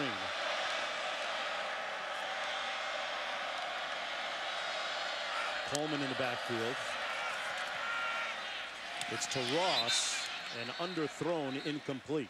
Did you see before the play? He basically turned to Browning and said, hey, throw it over here. They're so far off of me. Throw me the ball. That wasn't a complicated hand signal or anything, right? I mean, they're starting to get into a groove. He's basically saying, I know when I'm singled up, just look my way. Former high school track star. Long Beach, California. 11 touchdown tackles coming into the game. That's 14 now. There's Gaskin with nowhere to go. Stopped up right near the line of scrimmage by James Looney. When you're trying to cover somebody that much faster than you, like John Ross has, you talked about what, double teaming him, bracket. Yeah, I think they need to find a way to redirect him, disrupt him, get a guy who pushes him, hits him off the line of scrimmage, and a little help over the top. There he is, way out there. He is changing things up on you. And look at all that field. He's all that field, one-on-one. That's a problem.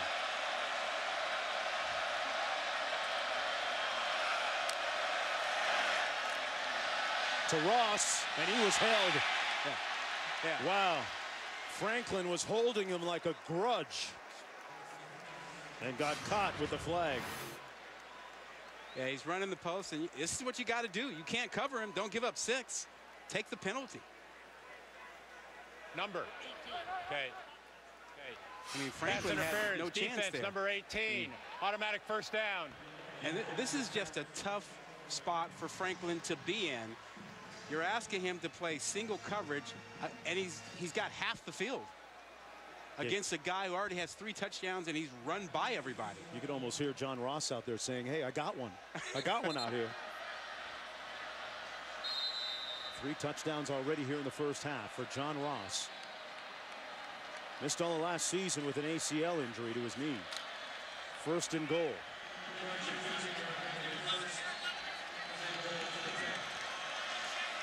That's still a matchup. Gaskin powering his way down inside the 5. Tackled by Devontae Downs. A gain of 5 on the play. You know, and Art Kaufman, the defensive coordinator for Cal, is looking at this, and 83% in the red zone is a problem. And he'd like to double Ross down here, but Washington will just look at the numbers and run it inside and run it down their throats. 2nd and goal.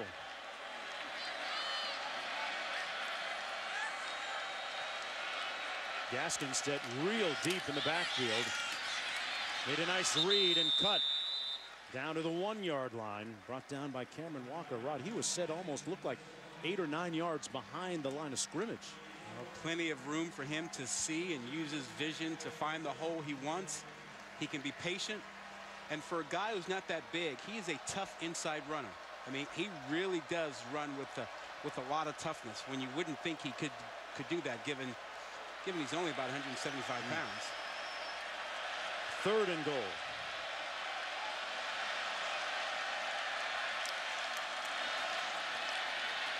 Browning into the end zone. Pettis with the touchdown.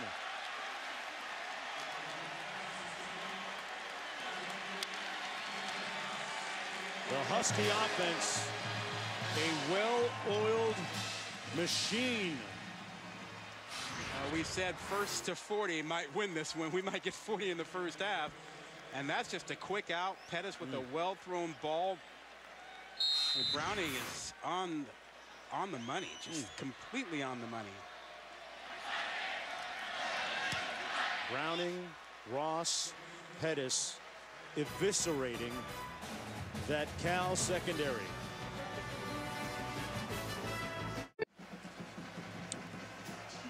Dante Pettis with the touchdown catch a moment ago. A much improved receiver from last season and showing off his wares with that catch.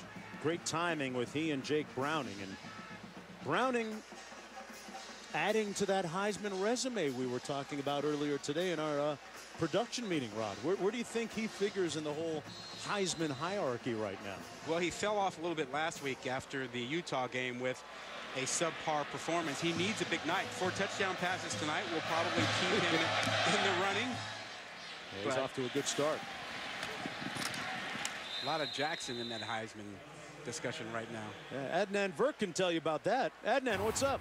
Well, Jonesy, I'll tell you all about the BMW halftime report. Danny Canal, Joey Galloway, and me as Alabama sending a message once again to LSU with that staunch defensive effort in Baton Rouge. Also, CFP in 3 is Lamar Jackson putting up the magnificent 7 when it comes to touchdowns. And A&M, the number 4 team in the country, gets tripped up. Also, Ohio State just embarrasses Nebraska. All that more coming up at the half, Jonesy. Hey, ask Joey if he's faster than Johnny Ross. You might have might have met his match on that. Yeah. And Joey could fly back in the day, but this John Ross. Woo. Is Joey a 4-2 guy or 4-3? Low 4-3? Somewhere around there. This is Talfani Muhammad with a nice run. Picks up the first down, and a Washington player shaken up on that 11-yard run. At the 39-yard line, looks like Bierria. Yeah, that's Keyshawn Bierria, who's an outstanding linebacker. You talk about a guy who's got great speed at that inside linebacking spot. You know, he and Victor, as a tandem, they really chase things down sideline to sideline, and he's a tremendous player. They use him in pass coverage as well. Yeah, we watched a lot of film of this Washington defense on Friday, Rod, and they really epitomized a lot of the new wave, kind of the hybrid guys that are in the game now that play different types of positions, right? Yeah, you're talking about a guy who can rush the quarterback and can stop the run and can cover receivers 20 yards, 25 yards down the field. When you talk about Bierria, he's outstanding. First and 10 for Davis Webb. A blitz coming by the Huskies. And nobody home on the other end of that pass. Hansen watched it sail 10 yards past him. As we approach 1 minute to go here in the first half. And Cal looking for a play, any way to come up with something to keep connected to Washington. They've got plenty of time, but they need to come up with a couple plays here.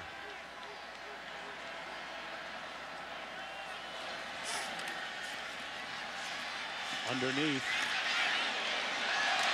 Hudson breaking tackles.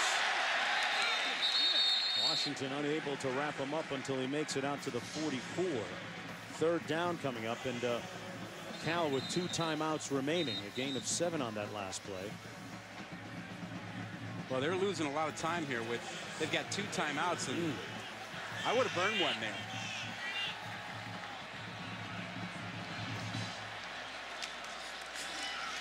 Webb hands it off to Trey Watson. All that for a yard run, Rod. Yeah, they burned about 20-25 seconds. And now they're looking at like, what the heck? Just let it go. Yeah.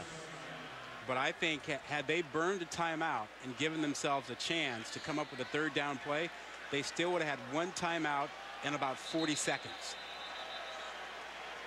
Well, Washington won here a couple of years ago in 2014, 31-7. And now with 2 seconds to go, Cal calls timeout. 4th and 2. And, we go back a couple of years ago and even last year, Rod, we've seen our share of Hail Marys at the end of games and at the end of first half. So don't sleep on the Pac-12 after dark, folks. 75 points. 50, well, we'll get to 75. We got 55 already. We were talking before the game about, who gets to 40 first in this game. You heard the guys, if you followed game day this morning, Kirk and Desmond and others were talking about this being a 1-possession game, and they expected Cal to fight this thing down to the end and be a lot of points scored, and we already have 55. Yeah. Well, Coach Dykes telling us yesterday that anytime you get a chance to play against a number 5 team and get a win, it's a great opportunity. Little hook and ladder to Bug Rivera.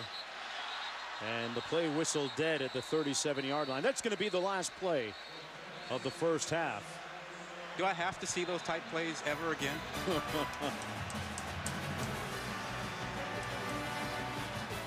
5 lateral plays to end the half or end the game. I wasn't going to bring it up. Well, they just did it. I wasn't going to bring it up. Flashbacks for my partner, folks. Getting a little chippy out there. And a flag thrown at the 37-yard line.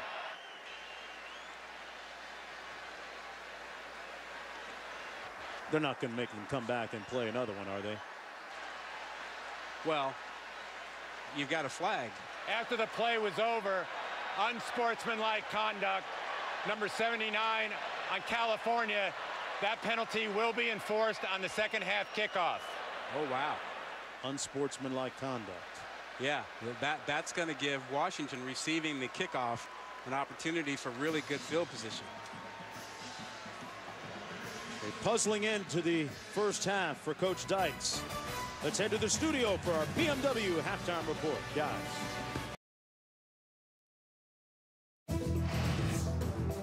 After months of campaigning, November is finally here. Every week, every game, every vote counts. From around the nation they hail, all promising to make the postseason great again. See who rocked the vote for the college football playoff.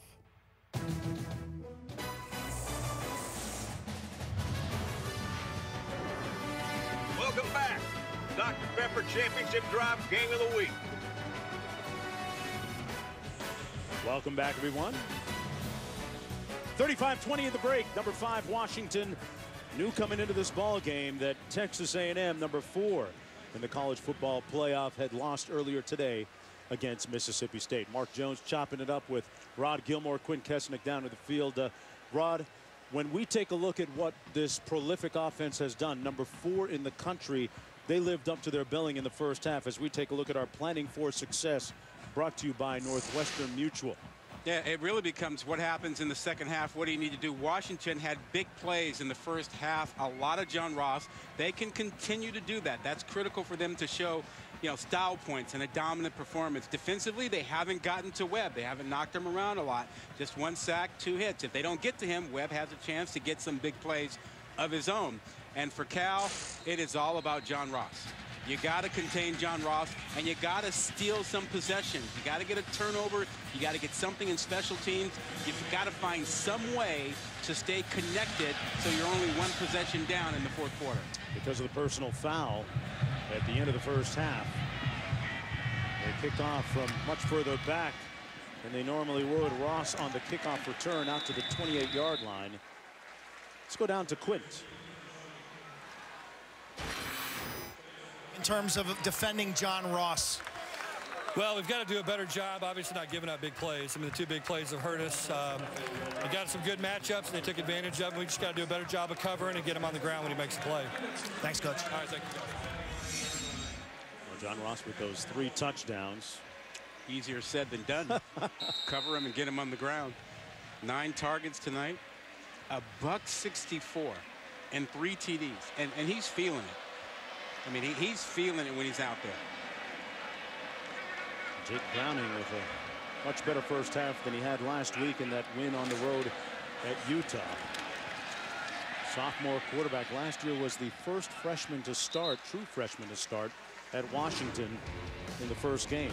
Well, Browning's first half, 4 touchdown passes. Mr. Ross shows up for the first one and also the second one, just blowing by the Cal secondary, showing a little bit of everything, and then crouching down to get that 3rd TD catch, and then Mr. Pettis finishes off that first half. But 4 touchdown passes, just 1 shy of UW record for Browning. Browning with a lot of promise. 2nd down and 10. Drops it in, complete to Pettis at the 44-yard line. 2 things stand out about Browning from field level. His accuracy, whether it's the deep ball, intermediate, or shallow routes, and then his completion percentage when given a clean pocket is just outstanding. When he can use his eyes to move the defense, set his feet, and let it rip, he is as good as any in the country. Well, Q, I think he just processes information quickly, and he knows where to go with the football, almost like he has a bit of a photographic memory about what he sees.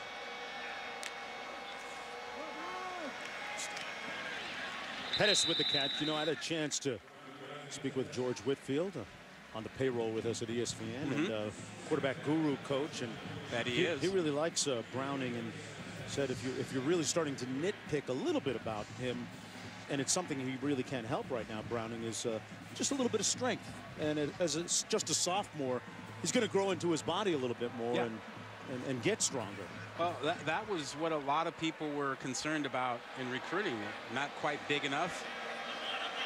He certainly is good enough. Gaskin right up the middle, a yawning hole. And near field goal range, Myles Gaskin approaching 1,000 yards on the season. Limps off the field here. Just that inside rushing attack using their tight end, coming across the formation. And we really haven't talked that much about that offensive line, and particularly the guys inside. They really are doing a number on Cal's defensive front.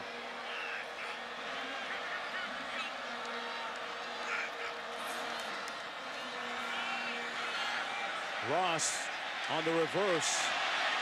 Got to the corner.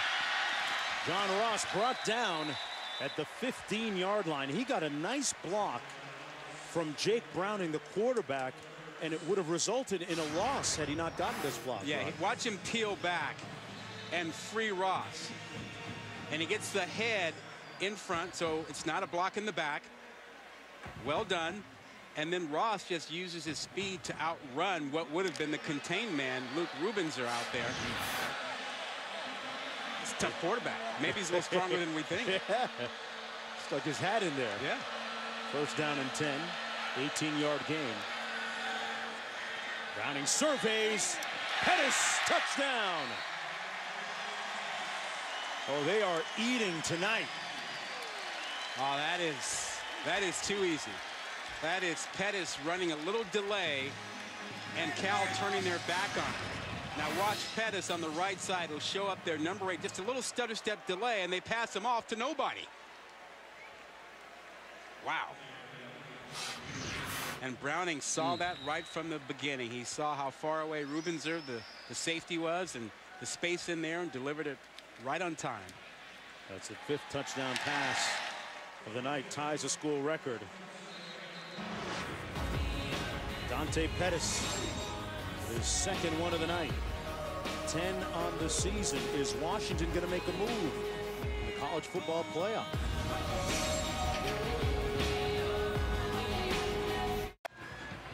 Welcome back to Dr. Pepper's Championship Drive, Game of the Week here in Berkeley, California.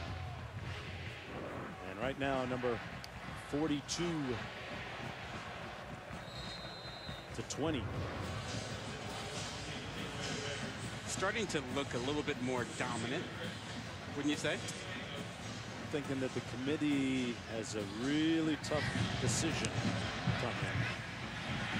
Comes to Ohio State and Washington, and who gets number 4 after that A&M loss, Rod? Yeah, well, you can get rid of that one right there, and then the question becomes, what happens on Tuesday? Who moves into that spot? Alabama, Clemson, Michigan all played well and won. I think a risk for Washington is Ohio State. I mean, if you think about what the committee said last week about schedule, challenging yourself, a one-loss team in A&M, Ohio State is just the same. Right. Webb incomplete, intended for Hansen, working against Jones. Ohio State's resume would look stronger to the committee, in my view. You know, maybe stronger than the A&M. Look at these wins. 3 wins over ranked teams. Look at the strength of schedule, 43. And they're a one-loss team. I think Washington might be disappointed on Tuesday. Still be sitting at 5. That'd be interesting. Pass incomplete. If Washington runs the table, ends up being a conference champion, and still doesn't get into the top 4, right? This is all interim stuff. In the long run, Washington controls its destiny. If they go undefeated and win the Pac-12, they will be in the playoffs. If they're a one-loss team, I think they still have a shot if they're the Pac-12 champ. I think they'll still get in. Meanwhile, Cal 1 of 9 on 3rd down, make it 1 of 10. That Meek pass coming up short of its target. Robertson, good pressure from Elijah Qualls, number 11 here. Yeah, we talked about Washington's need to get pressure, get hits on Webb. There you see Qualls, the big fellow who is as athletic, 300-plus pounder as you'll find. Rod, we were watching him in film. He doesn't have the Lee Haney, Mr. Universe body type, that V-shaped torso, but he can ball. He is the best bad body football player in the country then.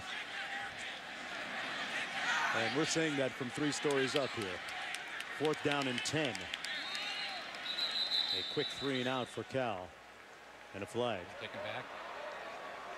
They only used up 18 seconds on that drive.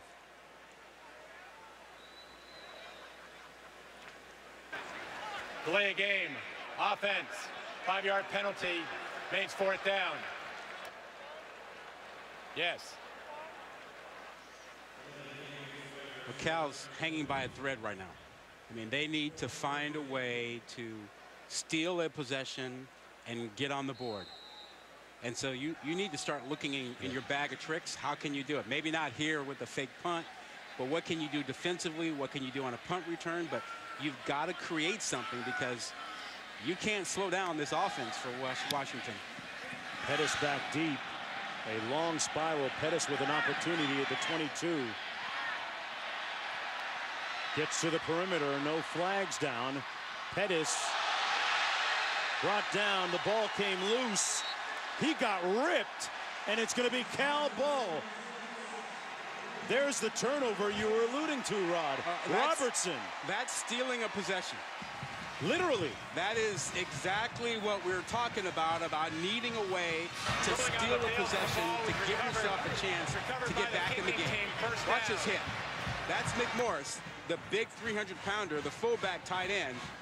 He knocks the ball out of Pettis' arms, and Cal now has a chance to have a short field and get a possession, get a score, get right back in it. First turnover tonight for the Huskies.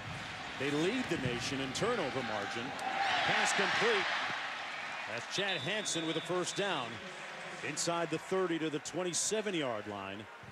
Hansen, if you're just joining us, the team's leading receiver, one of the top receivers in the country and in the conference, playing on a bad ankle. Webb in trouble, got rid of it, incomplete. Bug Rivera was the closest receiver. It'll be second down and 10. Qualls there with more pressure. Yeah, that's the pressure we talked about. You know, Qualls, Gaines, and Vea. I mean, they get penetration. They really help make this defense go. And they haven't gotten enough sacks tonight. Washington relies on them. They don't like the blitz. They like to turn those guys loose. Boy, there have been a lot of flags False in start. this game. Offense, number 26. 5-yard penalty. Remains second down. I'm going to back it up. Quint? Rod, you mentioned about the lack of quarterback pressure from Washington's defense. Joe Mathis, once again, not playing in this game. His return, we don't know when he's coming back. And then Sam Wuching has not been in this ball game since the second quarter. He's done for the day. He's on the sideline, still in his gear, no shoulder pads, but he has put ice on him. Undisclosed injury. Handoff. That's Trey Watson. And Watson gets drilled at the 25-yard line, gain of 7 on the play. That's a good catch by Q. Those two guys that he mentioned, Mathis and Wuching, you see Wuching there, those are the guys that bring the pressure from the outside. And Mathis has been banged up for a while. He was their sack leader with 5. They need outside pressure. Right now, they're depending on the big fellas to generate the pressure. Webb going up top into the end zone, and he's picked off by Jones. He went Jones's neighborhood one time too many. And why is the official keeping Jones away from the ball? Well, that was a bad throw, poor decision by Webb. You got to know where you're going with the football and who's open, who's not. I mean, that's Jones. He is the guy that they've tried to stay away from. He's the guy that most teams have tried to stay away from. And look where that ball is thrown. That ball is a fade route. It's got to be back towards the end zone, toward the basket to drop it in. It has to be over his head. It can't be inside. You can't leave it there. And Rod, that was the second interception of the season for Jones. Well, and it takes away a scoring opportunity for Cal. You know, you said earlier tonight that those two DBs, Jones and King, might be the best pair of cornerbacks in the country. Showing some skill on that one. First and 10, Huskies. Coleman in the backfield. And it's Coleman on the handoff. They gash that defensive front, and Coleman stays on his feet, unremitting and unrelenting all the way into Cal territory. Rubens are finally with the tackle on the 33-yard gain. I counted 17 yards after contact. This is poor tackling. This is hard running. Look how far he carried that Cal defense. Yeah, almost 20. Oh, man. Coleman and Gaskin, a nice tandem in that Washington backfield. Look at the rush yard differential tonight. Look how much room they're giving Ross out there. Ross split to the bottom of the screen. Browning going his way. He's got him. Caught at the 12. And he ran out of real estate, or else he would have had a touchdown. They gave him a lot. Look at that cushion. But you got to turn your hips and go. You know you can't run with him. He's been running by you all night. You just can't give him 10 yards. You got to turn and go, and he still ran by him. Had that ball been a little bit more inside, he's dancing in the end zone. What a night for Ross. Well, his surname is Ross III. That 3 stands for the 3 touchdowns he has tonight. First and goal. And nowhere to go this time for Coleman. string it out well. Can be a little loss on the play.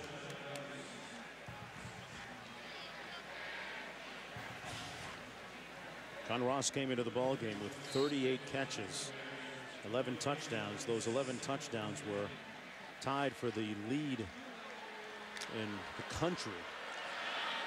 That 83% in the red zone is excellent. Remember, you want to be over 70%. They're way over 70%.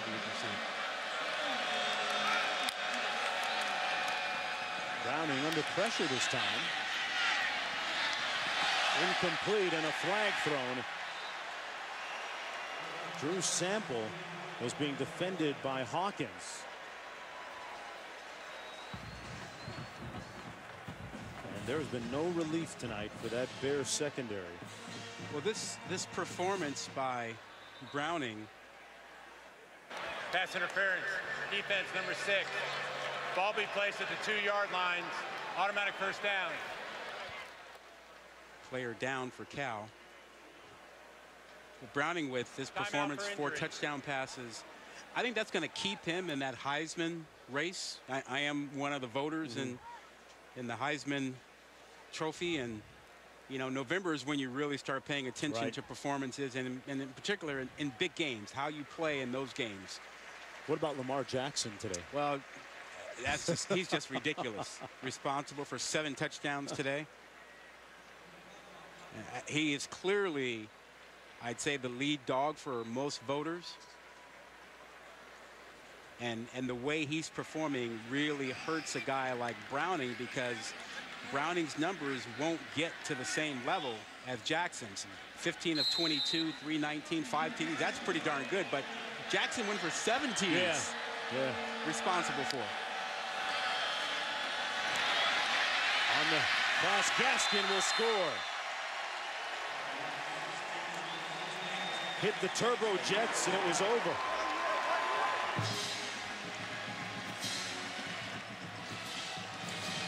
And the Husky band is playing again. Well, the left side of that line chopped down a bunch of Cal blockers, and Gaskin said, hey, no one from the inside's got the speed to catch me on the edge. That's his 8th rushing touchdown of the season and the 22nd of his career. And it's a 49-20 lead for the Huskies. It's the Pac-12 After Dark. Committee members, hope you're up and watching.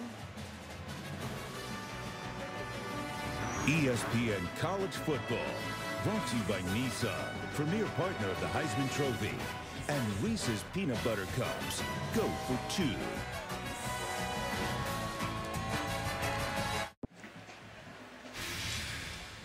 And welcome back to ESPN College Football, presented by Geico. Number 5, Washington Huskies leading Cal Bears 49-20 here in the 3rd quarter. Mark Jones alongside Rod Gilmore and Clint Kesnick down on the sidelines. Folks, it's the Pac-12 After Dark back on the East Coast, where it is almost 15 minutes after 1 a.m. Hope that those committee members located on the East Coast are up with a little cup of hot chocolate or coffee, or doing something watching as we look at Robertson ready to return this kick. He had that fumble recovery a moment ago. A very talented football player from Georgia, both on and off the football field. And Robertson had a chance to show us some of his talents with Quint. How does art and football mesh? Well, in art, like I said, if you make a mistake, you can kind of cover it up. Football is, when you make a mistake, it can cost you. And so there's no erasers in the football field? No eraser. Robertson, the second leading receiver on this team, and a great student off the field, Q. Yeah, Demetrius is a little bit a different type of kid. He's really mature, smart. You know, he was a late commit, a May commit from Georgia, who decided to come out to Cal to play an environmental design major. You know, he wants to be an architect one day, and he enjoys drawing. He was sketching a house as you see the completion. Webb finds a man over the middle. You know, at home, his prized artwork is a self-portrait that you see on a wall in his house, and he spends a lot of time just sketching and letting his mind wander. You know, I think so many of these football players need an outlet, and he has found his. That's a great skill to have, too. I'm sure it serves him well, and you know, it can be a real cathartic thing, Rod. You played, and people don't know that these players need an outlet, and this is what Quint drew. Oh, yeah. This is the end product. Yeah, he worked on that a long time. It took him about an hour. Well, actually, this is what Quint ended up trying.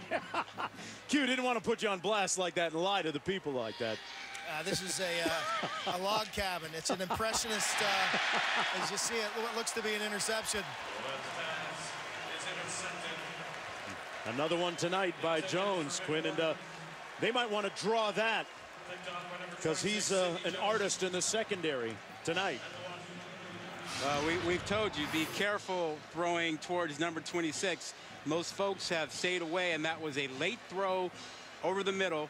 You saw Webb trying to get the ball to Warden, and Jones had him completely covered and acted like the receiver and stepped in front. So that throw's got to be on time. Davis Webb facing a couple of great corners tonight. Second pick of the night for Jones. About 8.5 minutes to go in the third quarter. Washington starting to put some distance between themselves, and Cal pounds with the catch and the run. The first down out to the 47-yard line. Vanderbilt with a nice stick and a 13-yard gain on the play.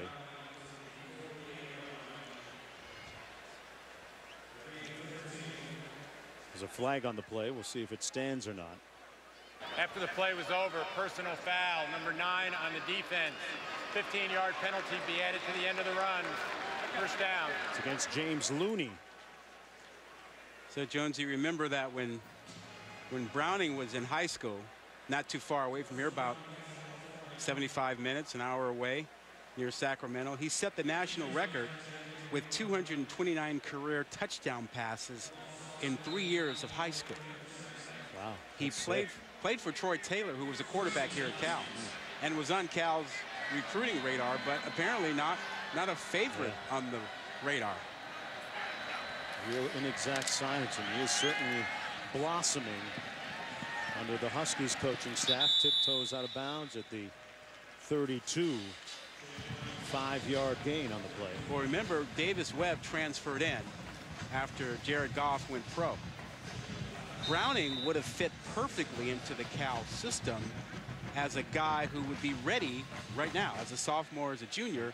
But instead, he kind of fell in love with Chris Peterson, who was at Boise State when they met. And when Peterson went to Washington, Browning followed him. He had attended Peterson's camps at Boise State. 2nd and 5. Browning going up for Pettis.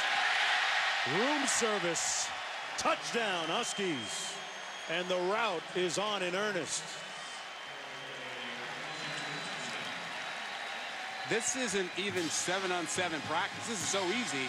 Pettis is open by 4 yards, and Browning recognized right away where he wanted to go with the football. Browning with his 6th touchdown pass of the night.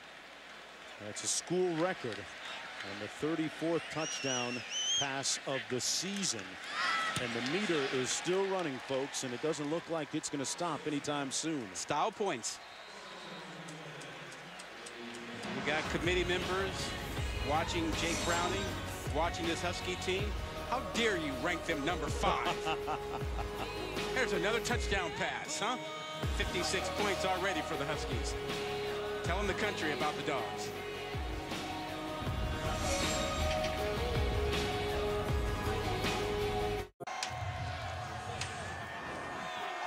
Welcome back, everyone, to Memorial Stadium in Berkeley, California. Pettis with his 2nd touchdown reception a moment ago. Son of Gary Pettis, former Major League Baseball player, and Browning with his school record 6th touchdown pass. And the Huskies leading by 36. Don't think we aren't in the era of style points. Another short kickoff comes down to the 25 to Matt Larris. Well, our Week 9 Monday Night Football matchup features Tyrod Taylor and the Bills facing Russell Wilson and the Seahawks from CenturyLink in Seattle. 8:15 Eastern on ESPN. Coverage begins with Monday Night Countdown at 6. Also streaming live on Watch ESPN. Style points, 56 here. Did you see what Ohio State did to Nebraska? What was the final? How bad did it get? I think it was the worst loss by a top 10 team or so. Ooh. This is Watson on the run. I misspoke a moment ago. That was Pettis' third touchdown catch of the night. Ohio State 62, Nebraska 3. You know, I don't have a problem with coaches, quote unquote, running the score up. You know, I remember my freshman year playing ball. Didn't get a lot of run. I wanted to score when I was in. I practiced hard all week. I should get a chance to play hard and score too, not just go out there and lay down for somebody that's not as good. Trey Watson on the run. People shouldn't play sports if they don't want to get their feelings hurt. I've always it's felt the other that team's way. responsibility to stop them, huh? Thank you. I hear you. I hear you. There is a point where the sportsmanship, I think, comes in. I mean, like if you're playing a football game and you're up 62-3 in the fourth quarter and you're throwing the football, you shouldn't be throwing it. You should be running it. Oh, okay. Well, what if you're a receiver? Isn't that unfair? No. Make yourself a first or second string player and play when the game matters. Come on, man. 3rd and 5. That's a good one, though. We'll take that one up later after the game. Jones tipped that one out of bounds, and Davis Webb is having a real hard night. Yeah, and a lot of quarterbacks have when they face this defense. And, you know, at one point, I heard people talking about this defense perhaps being as good as the Huskies' 1991 defense. I wouldn't go that far. This team could very well wind up undefeated for the Huskies, but that 91 team was ridiculous. Co-national champs, 12-0, beat Michigan and Desmond Howard in the Rose Bowl. It was the Steve Entton year, right? Yeah. A low line drive punt. Pettis watches it bounce inside the 10, and the Bears going to do a good job here keeping it out of the end zone. And they're going to down it at the 1-yard line. So a nice job on the 59-yard punt. We were alluding to the championship, co-national championship year of 1991, defeating our guy Dez in the Rose Bowl. Boy, holding 7 opponents to 7 points or fewer is quite a feat. Well, they had Steve Entman, who was the player of the year in the Pac-12, and Mario Bailey was the offensive player of the year in the Pac-12. 11 players were drafted, including our buddy Ed Cunningham, who works for ESPN and was on that team. They were ridiculous. Their defense held teams to an average of 9.5 points a game. And the 461 points that they scored were the most in the modern era of UW football. Yeah, 11 draft picks. Entman was #1 overall. They had Dana Hall and DeMarco Farr, and you know, who else can I remember? They had a bunch of guys. And the quarterback, too. Ballers. Mark Brunell was sharing time with Billy Joe Hobart. UW, you know better than I do, Rod, has always had a great recruiting pipeline into California, correct? Yeah. And, you know, we've been talking about Browning, and, you know, he's a guy in the Bay Area that Washington came down and stole. Gaskin, gain of about 3 on the play with 5.5 minutes to go in the 3rd quarter. And the Huskies, with their designs on moving up into the top 4 in the college football playoff, you'll find out on Tuesday night as they reveal again on ESPN for the 2nd week. I think the committee is impacted by style points. You know, we saw that when Ohio State had that big championship win in their Big Ten championship game, and you look at now, and 56 here tonight. Ohio State went for 62. I think that matters. Browning complete. Actually incomplete to Ross. He gets spoiled by his transcendence tonight. He dropped one. He's human. Yeah, he's had a night. So are you telling me that style points, is that a euphemism for, is it a euphemism for running the score up? It is running it up. Let me ask you this. You think it's a coincidence that the rankings came out last week, and this is the first weekend of games? You had Ohio State with over 60. You had Michigan at 59. You had Ohio State, you know, up there. Washington is pushing 60. Coincidence? I'm all for it. I'm all for it. On the return from midfield, Wharton. A lot of speed on that Washington roster. Tough to go east-west against those guys. They make the tackle on Wharton. When we talk about the rankings coming out next Tuesday, there's one team that we've left out as a possible threat to everyone above them. Auburn. A 2-loss team that now, because A&M lost, they control their own destiny. They get Alabama at the end of the year. If Auburn wins out, they could win the SEC with 2 losses, and you're never going to keep an SEC champ out. They got to make it in. That pass complete. That's an interesting scenario you bring up. Auburn has gone on a nice winning streak. We saw them earlier this year in person against LSU in a game where there was chatter that Gus Malzahn might have been in a little bit of trouble. Yeah. And they've since really turned their season around. 2nd and 1. Muhammad tackled at the 23. Well, he made a lot of that on his own. I mean, that was a good move by Muhammad to get to the outside. That run was designed to go inside. He bounced it and picked up the first down. But I think you're right. You talk about, I'm not saying Auburn's going to beat Alabama, but theoretically, if they did and they finished 11-2. Interesting. SEC Interesting champ. scenario, yeah. Tackle made by Greg Gaines that time on Helfani. Can you imagine if Auburn, with 2 losses, won the SEC and the committee left them out? The South would secede from the country. Seriously. Yeah. Yeah. Can you imagine that? Yeah, we'd have something bigger than potential election night issues. I mean, that'd be a real problem. 2nd and 10.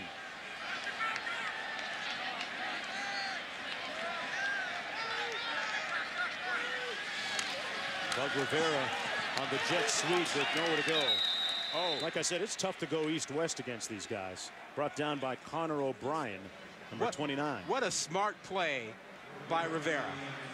This was supposed to be a reverse, and he was supposed to give this football up. Watch him. He recognizes that King is there and disrupts the play, and he never gives that football up. Look at this. King is right there, so he hangs on to it. That's a smart play. He was ready to take it away on the handoff. 3rd and 12.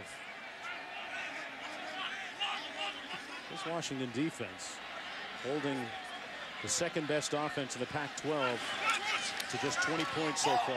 Webb. Incomplete, intended for Robertson. To draw up a touchdown catch. The artist/wide receiver. A little bit of mutual combat, a little hand fighting between the two of them. Not pass interference. That's allowed. They couldn't quite come up with it. Had a chance. Yeah, 4th down. They're going to go for it. No surprise here. About 2.5 minutes to go in the 3rd quarter. Webb picked off for the 3rd time tonight. Verkerven. And knocked out of bounds at the 37. So Jones has 2 interceptions. Verkerven with his first. Well, he was just sitting there as Washington dropped 8 into coverage. And Webb never bothered to really look. I mean, look at this. There are a bunch of white shirts. They dropped 8. And he just never, ever looked over there and figured out that Verkerven was there.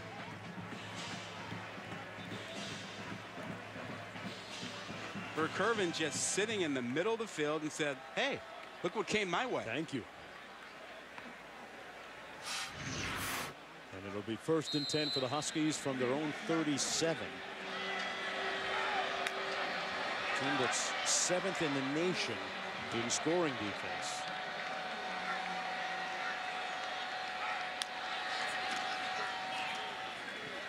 run it to McClatcher. Brought down right near the line of scrimmage. Well, Jonesy, we talked about big plays, and the Huskies have 7 passes over 30 yards tonight. Now, Ross has done a lot of that, but Pettis and others have stepped in, but that man's been responsible for delivering the football. He is 17 of 25, 364, and 6 touchdowns. And we haven't hit the fourth quarter. Yeah, in the Heisman conversation. Yeah, you know that Browning means business. He hasn't posted anything on his Twitter, his social media, since the start of football season. He has gone dark on the social media front. Gaskin runs it. The problem with his Heisman campaign is that, one, he's in the West. And as you've mentioned a couple times tonight, there are folks on the East Coast who are falling back. Yeah, it's 1:32 on the East Coast. Ready to change their clocks. And as Christian McCaffrey found out last year for Stanford, a lot of folks on the East Coast don't see your great performances. And then his other problem is Lamar Jackson. That's a big problem. Yeah. 7 touchdowns today, responsible for 7. 3rd and 7 here for Washington. Pettis was wide open, and there's going to be a flag thrown. The DB making contact with him. That was Travion Beck. It wasn't just contact. It was, I'm going to grab you and take the penalty instead of giving up another touchdown pass. It looked like they had him beaten on the out and up. Prior to the pass, holding defense number 22, 10-yard penalty, automatic first down. And Beck was forced into a bit of action tonight when Allensworth was scratched just prior to the game. Take a look at the bottom of the screen. You see the matchup with Pettis, and Pettis stutter step, double move, goodbye. That's why you grab. Otherwise, that's 6. It's good when we're taken, right? Yeah. You don't want the band to keep playing, right? Getting to know that song by heart right now. 1st and 10. Sweep into the boundary, McClatcher. Cut down with 44 seconds to go in the 3rd quarter. Now, we've been talking about the Huskies and their ranking in the college football playoff. Don't forget, there is still a Pac-12 race. Yes. Yes, there sure is. And, Huskies are alive and well, but so are the Cougars. Hey, what about Colorado being maybe the surprise of the year in the conference? Absolutely.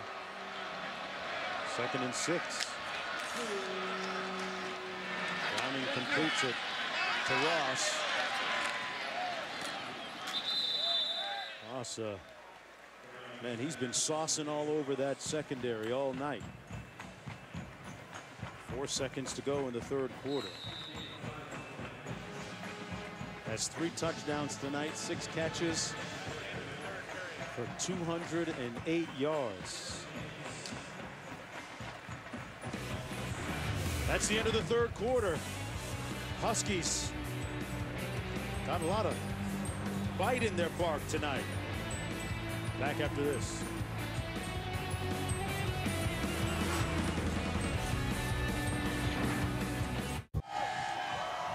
Welcome back, everybody, to Dr. Pepper's Championship Drive.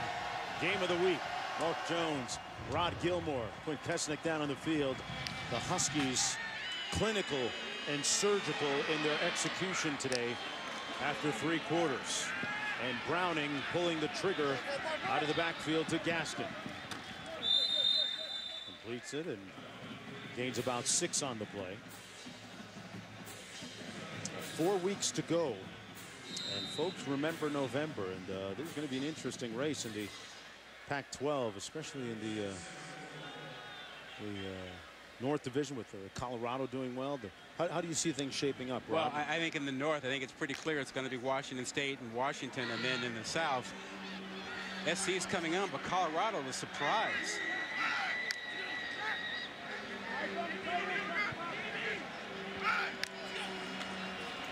Second and 4. Browning going to take a shot, trying to ring up the cash register again, And a flag thrown. It was intended for McClatcher. Well, at some point, the "I'll take the pass interference" call becomes an unacceptable way of playing defense. But that's got to be the third or fourth one tonight for Cal. No attempt to make plays. Pass interference. Defense number 23. They're Automatic outmanned first right down. now. There's just no other way to look at it. But these wide receivers are crushing Cal's secondary. And these are guys who are gamely trying to do their best. Cal has lost a number of players. As I mentioned earlier, they lost one of their starting corners, Darius Allensworth, just before the ball game. And, you know, all these guys are struggling against elite receivers. Yeah, John Ross, one of them right there. 3 touchdowns tonight. Pettis with 3.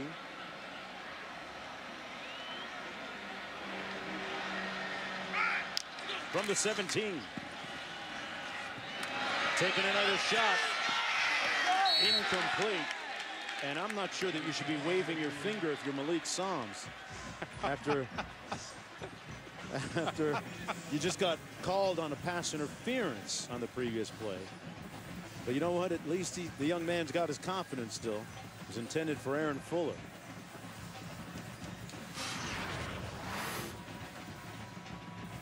Saying not this time. Yeah, the song says, my quarterback's already thrown 6, dude. I'm coming back out here. It's one of those, did you see the score? Got a wildcat formation, direct snap to Gaskin. And pushed out of bounds.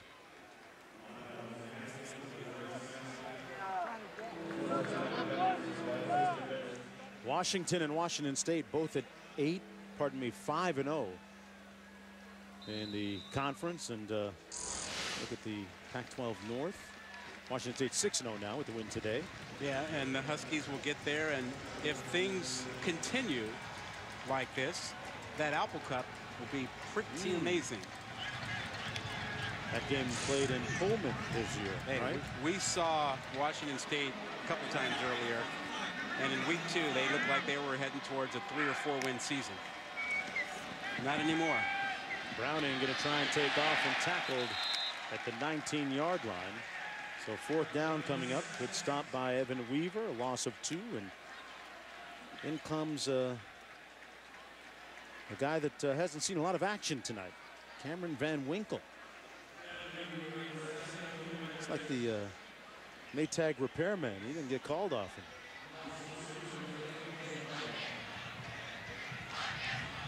His first field goal attempt coming from 36 yards out. 7 of 10 on the season.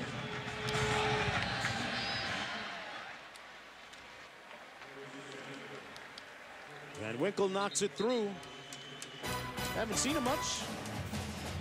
Not always there when you call, but always on time. Back after this. And welcome back, everyone. Jake Browning with a stellar stat line tonight. 6 touchdowns.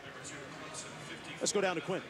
Monster night by the sophomore quarterback, who really has avoided the bad play all evening. But you think about the standards of excellence with Chris Peterson. Coaching every play regardless of the score. That's really the first time all night that coach and quarterback had any kind of discussion of the negative. Taking that sack on 3rd down. Yeah, you saw Peterson unhappy as you see the return here. Cal's got a chance to make something happen. But easy on the return. Chris Peterson yelling a little bit, as much as Chris Peterson would yell. Come on, man. At his quarterback. Come on, man. Disappointed with the last series out there. 59-20, coach. No, he's intense. Look, he's got a sophomore quarterback. He continuously coaches them. They have USC next week, and it's November. You're in the middle of what could be a championship run for the Huskies. I think maybe the issue becomes soon, Rod, when do you sit him now and protect him and keep him out of harm's way as Patrick Laird runs that one up the middle, picks up 4 yards. I mean, they're up 39 points, and that's your #1 quarterback. You don't want him limping around like Moore is out here for Cal. Well, if you're paying attention to the Heisman race, then you know that Lamar Jackson had 7 touchdowns today, a phenomenal day. You might give him a couple more series. So you think the Washington coaches and Peterson and Browning are aware of what Lamar did today? They watch game day, right? They watch our highlight shows. There's Laird again, running it down to the 42-yard line. Laird now in for Watson and Muhammad, and injured player, and a flag down on the field as well.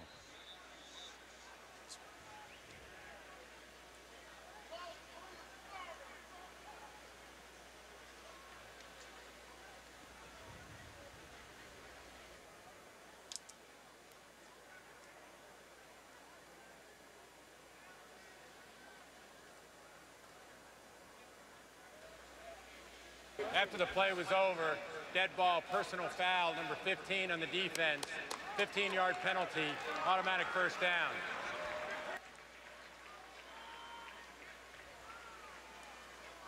So it looks like that's McCary who's down. And no, it's not.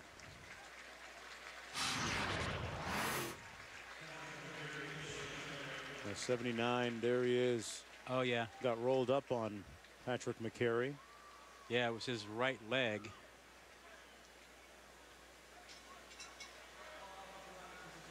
Good to see him walking off the field now. A little assistance. Number 9 on the defense. Looks like they just changed the penalty to Brandon Beaver. Number 9. It wasn't number 15. It was Brandon Beaver. There he is, number 9 for the Huskies. So maybe another teaching moment for Coach Peterson. And a chance for him to, or the staff, one of the staff members, to put a player on blast, leading by 39. Here's the screen to Laird, and Laird knocked down after a gain of 2 on the play by Burkhaven, who Burkhaven had that interception several minutes ago. Under 12 minutes to go. Washington in control. And when you start talking about Cal, Rod, you start thinking, okay, they got 4 wins. Division lead out of their reach, and it becomes an argument of bowl eligibility or not for the Bears. That pass complete to Brandon Singleton. They still have a shot. You know, the way they can score offensively, they still have a chance to get there. They have Washington State next week, and they finish with Stanford and UCLA. And Stanford and UCLA have both struggled to score. And so if you're looking at those 3 games, you'd think the latter 2 would be their best chance of scoring enough to get a couple wins. Webb trying to make some lemonade here. Completes the pass at the 15-yard line to Worstel. You know, this was a season in which, coming into it, I think Sonny Dykes felt like he had a team that could get to the postseason. And then after they got wiped out on the defensive side with a number of injuries on the back end at the safety spot and the corner, I think he started getting concerned that getting to the postseason might be a challenge. 2nd and 7. Laird again. Patrick Laird got to the edge and is tackled right around the 10-yard line, pardon me, the 5-yard line by the defense. Still in heavy pursuit. An 8-yard gain on the play. Nice block by Cochran out there. There's some good size on the interior of that Husky defense, and Gaines and Qualls. Holding one of the top offenses in the conference to just 20 points. Webb goes into the end zone and almost picked off again. Aaron Gardenhire was there. Yeah, and Gardenhire was in the right spot. I mean, he looked like the receiver on this one. Watch him run this route. He's in position to come up with it, but can't hang on to it. Not the best throws by Webb here in the second half. He's forced some throws. He's had a couple picks. Yeah, Jake Spavital, the offensive coordinator for Cal, told us he'd have to fit the ball into some tight windows tonight. This time he elects to hand it off to Laird, and Laird is going to get in for the touchdown. Oh, they're going to say he didn't get in. And now a late signal.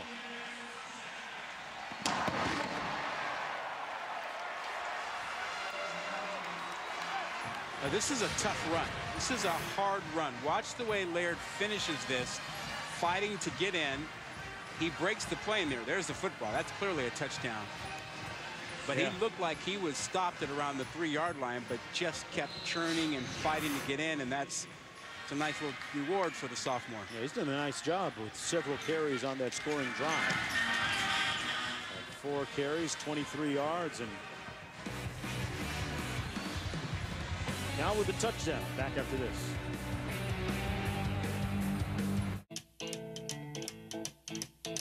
One day, a rider made a decision. The decision to ride on and save money. He decided to save money by switching his motorcycle insurance to Geico. There's no shame in saving money. Ride on, ride proud. Geico Motorcycle. Great rates for great rides.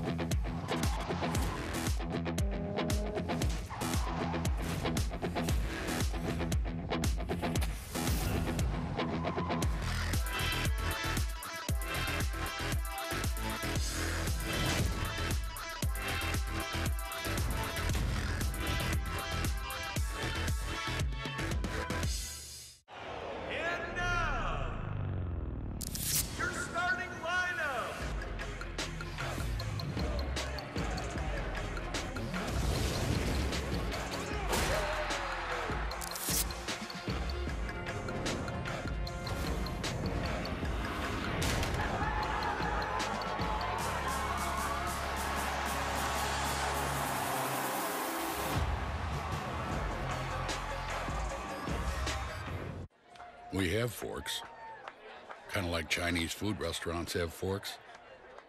You could use them, but people will see. Besides, you have 2 perfectly good utensils at the ends of your arms. Ones that are evolutionarily tuned to handle nachos and wings. And if you ever do find yourself in some sort of salad situation, we've got chips.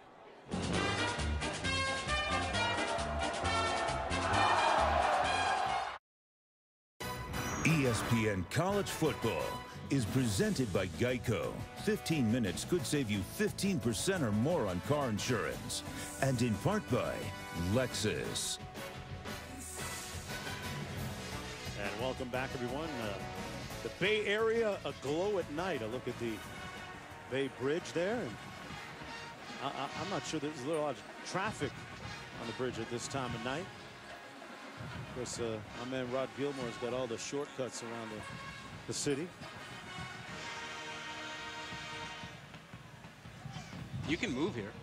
Oh, I'm waiting to. Just figuring out that state income tax thing. You know. Trust me, it's not the state income tax. It's the cost of living and the real estate prices. That'll get you way before the income taxes.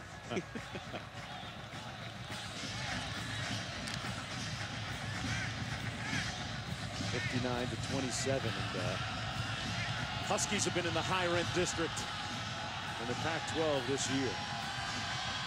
Perfect on the season, coming in 8-0, and their quarterback Jake Browning, a precocious sophomore, doing a great job. One of the few miscues tonight by the Huskies, but they recover it. Dotson did. What a night by Browning, though. He's been fantastic. He has 6 touchdowns on the night. Found Ross for 3 of them, a couple of them real deep, 1 short, and then he came back and started to share it with Pettis. Pettis with a couple over the middle and 1 down the sideline. 6 big scores, and you know what? That may not have been the most for the day. Lamar Jackson came up with 7, but 6 isn't bad, and that's the 2nd time this year Browning has gone for 6 TDs in a ball game. The only quarterback in the FBS to do that. And he's got a well-deserved break now. Carter Samuels in the ball game. KJ Carter Samuels from Saratoga, California, the 6'2 sophomore. 6'2", 219 pounds. Played some last year, sparingly. Take a look at his numbers on the year.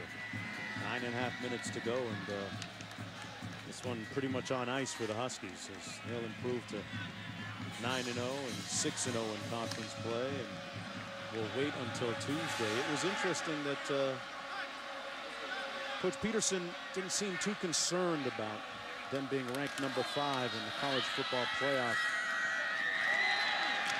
rankings that came out. Coleman with a spirited run into Cal territory, an 18-yard gain.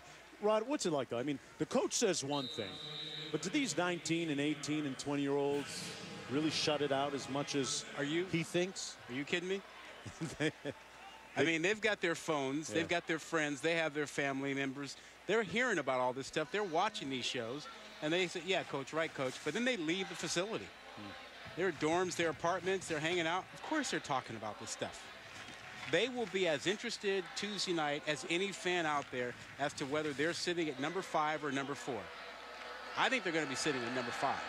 You think they stay put, huh? Yeah, I do. This is Coleman again. And Coleman is going to house it late in the game. Another Husky touchdown. Lavon Coleman, 49 yards.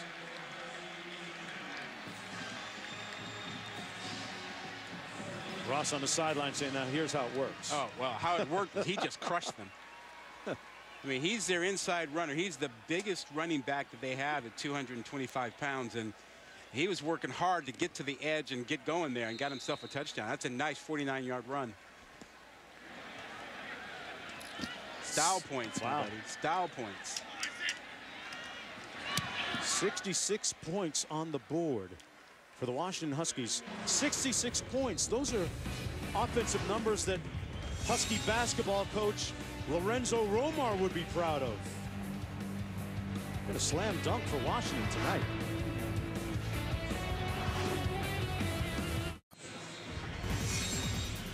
Well, this college football season, streaming every game live on the ESPN app and on Watch ESPN. Download the app or visit watchespn.com today. Washington Huskies, another touchdown by Lavon Coleman, making it 66-27. And right now it's all about Tuesday and the college football playoff rankings that'll come out. Revealed exclusively on ESPN Tuesday night. Trey Watson on the return. And Rod, tell me what you think the committee will come up with on Tuesday. Yeah, I think what the committee will do, since they gave us a leaning, is that they will move Ohio State into number 4. And that's because they put A&M at 4 last week, and they cited the fact that they looked at non-conference schedule and wins against ranked teams and the like. And you can substitute Ohio State for A&M and get to the same place. Interesting.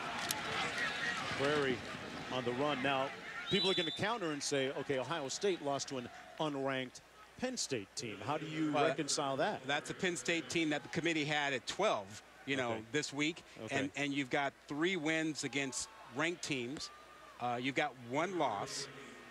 You have a non-conference game against Oklahoma, which Washington can't match with their non-conference schedule. So I think the committee could do that. And folks shouldn't freak out in Washington. You really shouldn't. Easy for you to say. Prairie again. Brought down. Look, got the first down. If you're a Huskies fan, just relax. At the end of the day, if you're a Pac-12 champ and you're undefeated, you're in. If you're a Pac-12 champ and you have 1 loss, and it's not in that championship game, obviously, I still think you're going to get in. I think you're going to get in over a 1-loss non-conference champ. Wow, okay. Trying to process that. McCrary won't on be the run. easy. No. Yeah, that's where I disagree with you, Rod, because that's where, again, you'll bring back the strength of schedule argument. Yep. And back into it, and they're going to be matched up against other 1-loss teams or 2-loss teams, and they're out of conference strength of schedule. And even in the league, you know, Pac-12 wins across the country. Where's the league RPI, basically, the league strength, going to be? And so I think as a 1-loss champion, they will probably get bypassed. I hear you, Q. Here's what I think. I think if you have, let's say, for example, a one-loss Michigan team that doesn't win the Big Ten, is not in a championship game, and you have a Washington team with one loss that wins the Pac-12, I think politically it's a little difficult to tell the Pac-12 2 years in a row that your champion wasn't good enough, that a two-loss team couldn't get in last year and a one-loss team can't get in this year. Well, Michigan beat up on Colorado early in the year, so we'll see how Colorado factors into the Pac-12. No. It's a head-to-head that may come in handy. Webb incomplete at the 45-yard line. I think that's a good point, and that head-to-head matters, except that Washington will not have played Michigan, and probably, you know, they may not see Colorado. They might see USC twice. You never know. But I would say this. The committee would be forced to deal with what they value more, a conference championship or your non-conference schedule. Yeah, and Louisville's going to be floating out there potentially at the end as well. Louisville and Clemson, though, out of the ACC, so. Yeah, as a non-conference champ. A lot of interesting nuggets to chew on.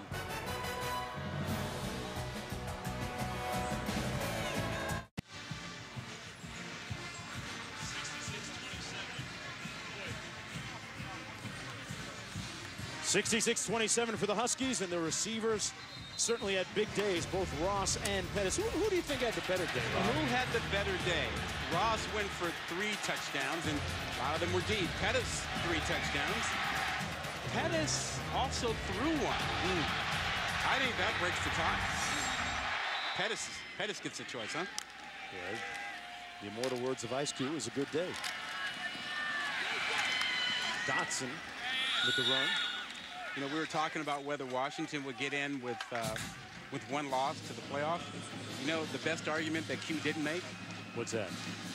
They'd be no different than Baylor, and Baylor didn't get in a couple years ago with a weak schedule and one loss. Their non-conference, Washington's non-conference schedule is very Baylorish in its appearance. See how generous I am? I'm giving Q the best argument to refute my argument.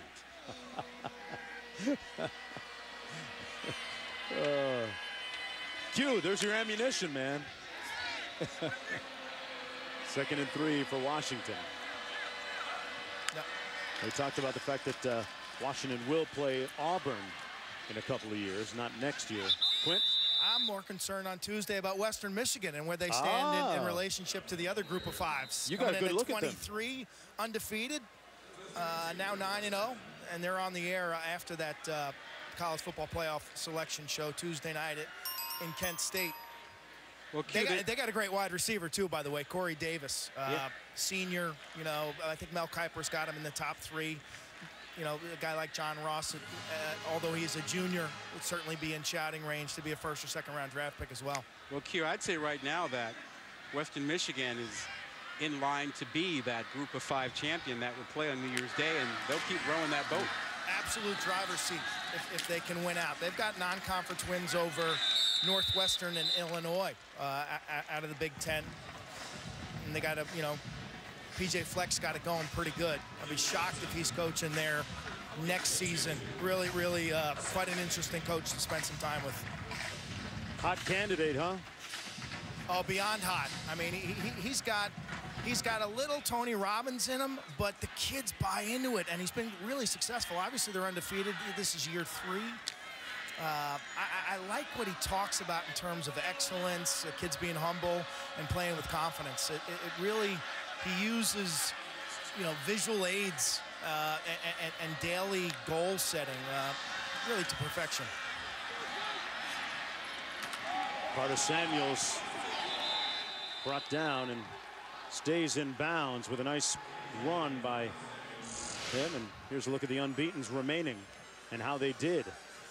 Yeah, we're down to just 5 of them. Alabama knocking off LSU. Clemson rolling. Look at the numbers. 54, 59, 52. Hey, we were talking 66 tonight. We're talking about quarterbacks. What about Deshaun Watson of Clemson? What about him? He's not in the picture? No, he's in the picture. He's still in the Heisman chase too. Okay. You know, but Jackson is kind of overshadowing everybody at this point. But you know, 3 touchdowns doesn't compare to 7. Yeah. That's what we've come to in Week 10 of college football. This is Dotson on the run, stopped up. Hey, one other point about the committee and its focus on your schedule, strength of schedule, and your non-conference schedule. I understand that Washington fans might be upset about it, but that focus is good for football and good for fans. I mean, look what Washington's done. Washington has now scheduled Auburn for 2018. How is that bad? Right. I mean, we want these games. We want better games. We would rather see Washington play at Auburn instead of Portland State. That's the name of the game now, and your coaches and your athletic directors got to get together and, you know, beef that up to the point that you don't give the committee members an opportunity to say that, yeah, you're 8-0, but you haven't played anybody. There's a look at the schedule coming up. Well, they'll have trouble with the committee in 2017, but this year, with Auburn on the schedule and BYU, they'll be looking very nice if they're in the hunt for a playoff, and they will have a senior quarterback. And look, if I'm Chris Peterson and I take over Washington and I've got a young team, I probably don't schedule tough games early on. But I'm looking out going, when I've got a junior, senior quarterback, I can schedule a tough game with, you know, 3 or 4 recruiting classes, absolutely. But then you can't complain when you jump up and all of a sudden you're ahead of schedule. Right.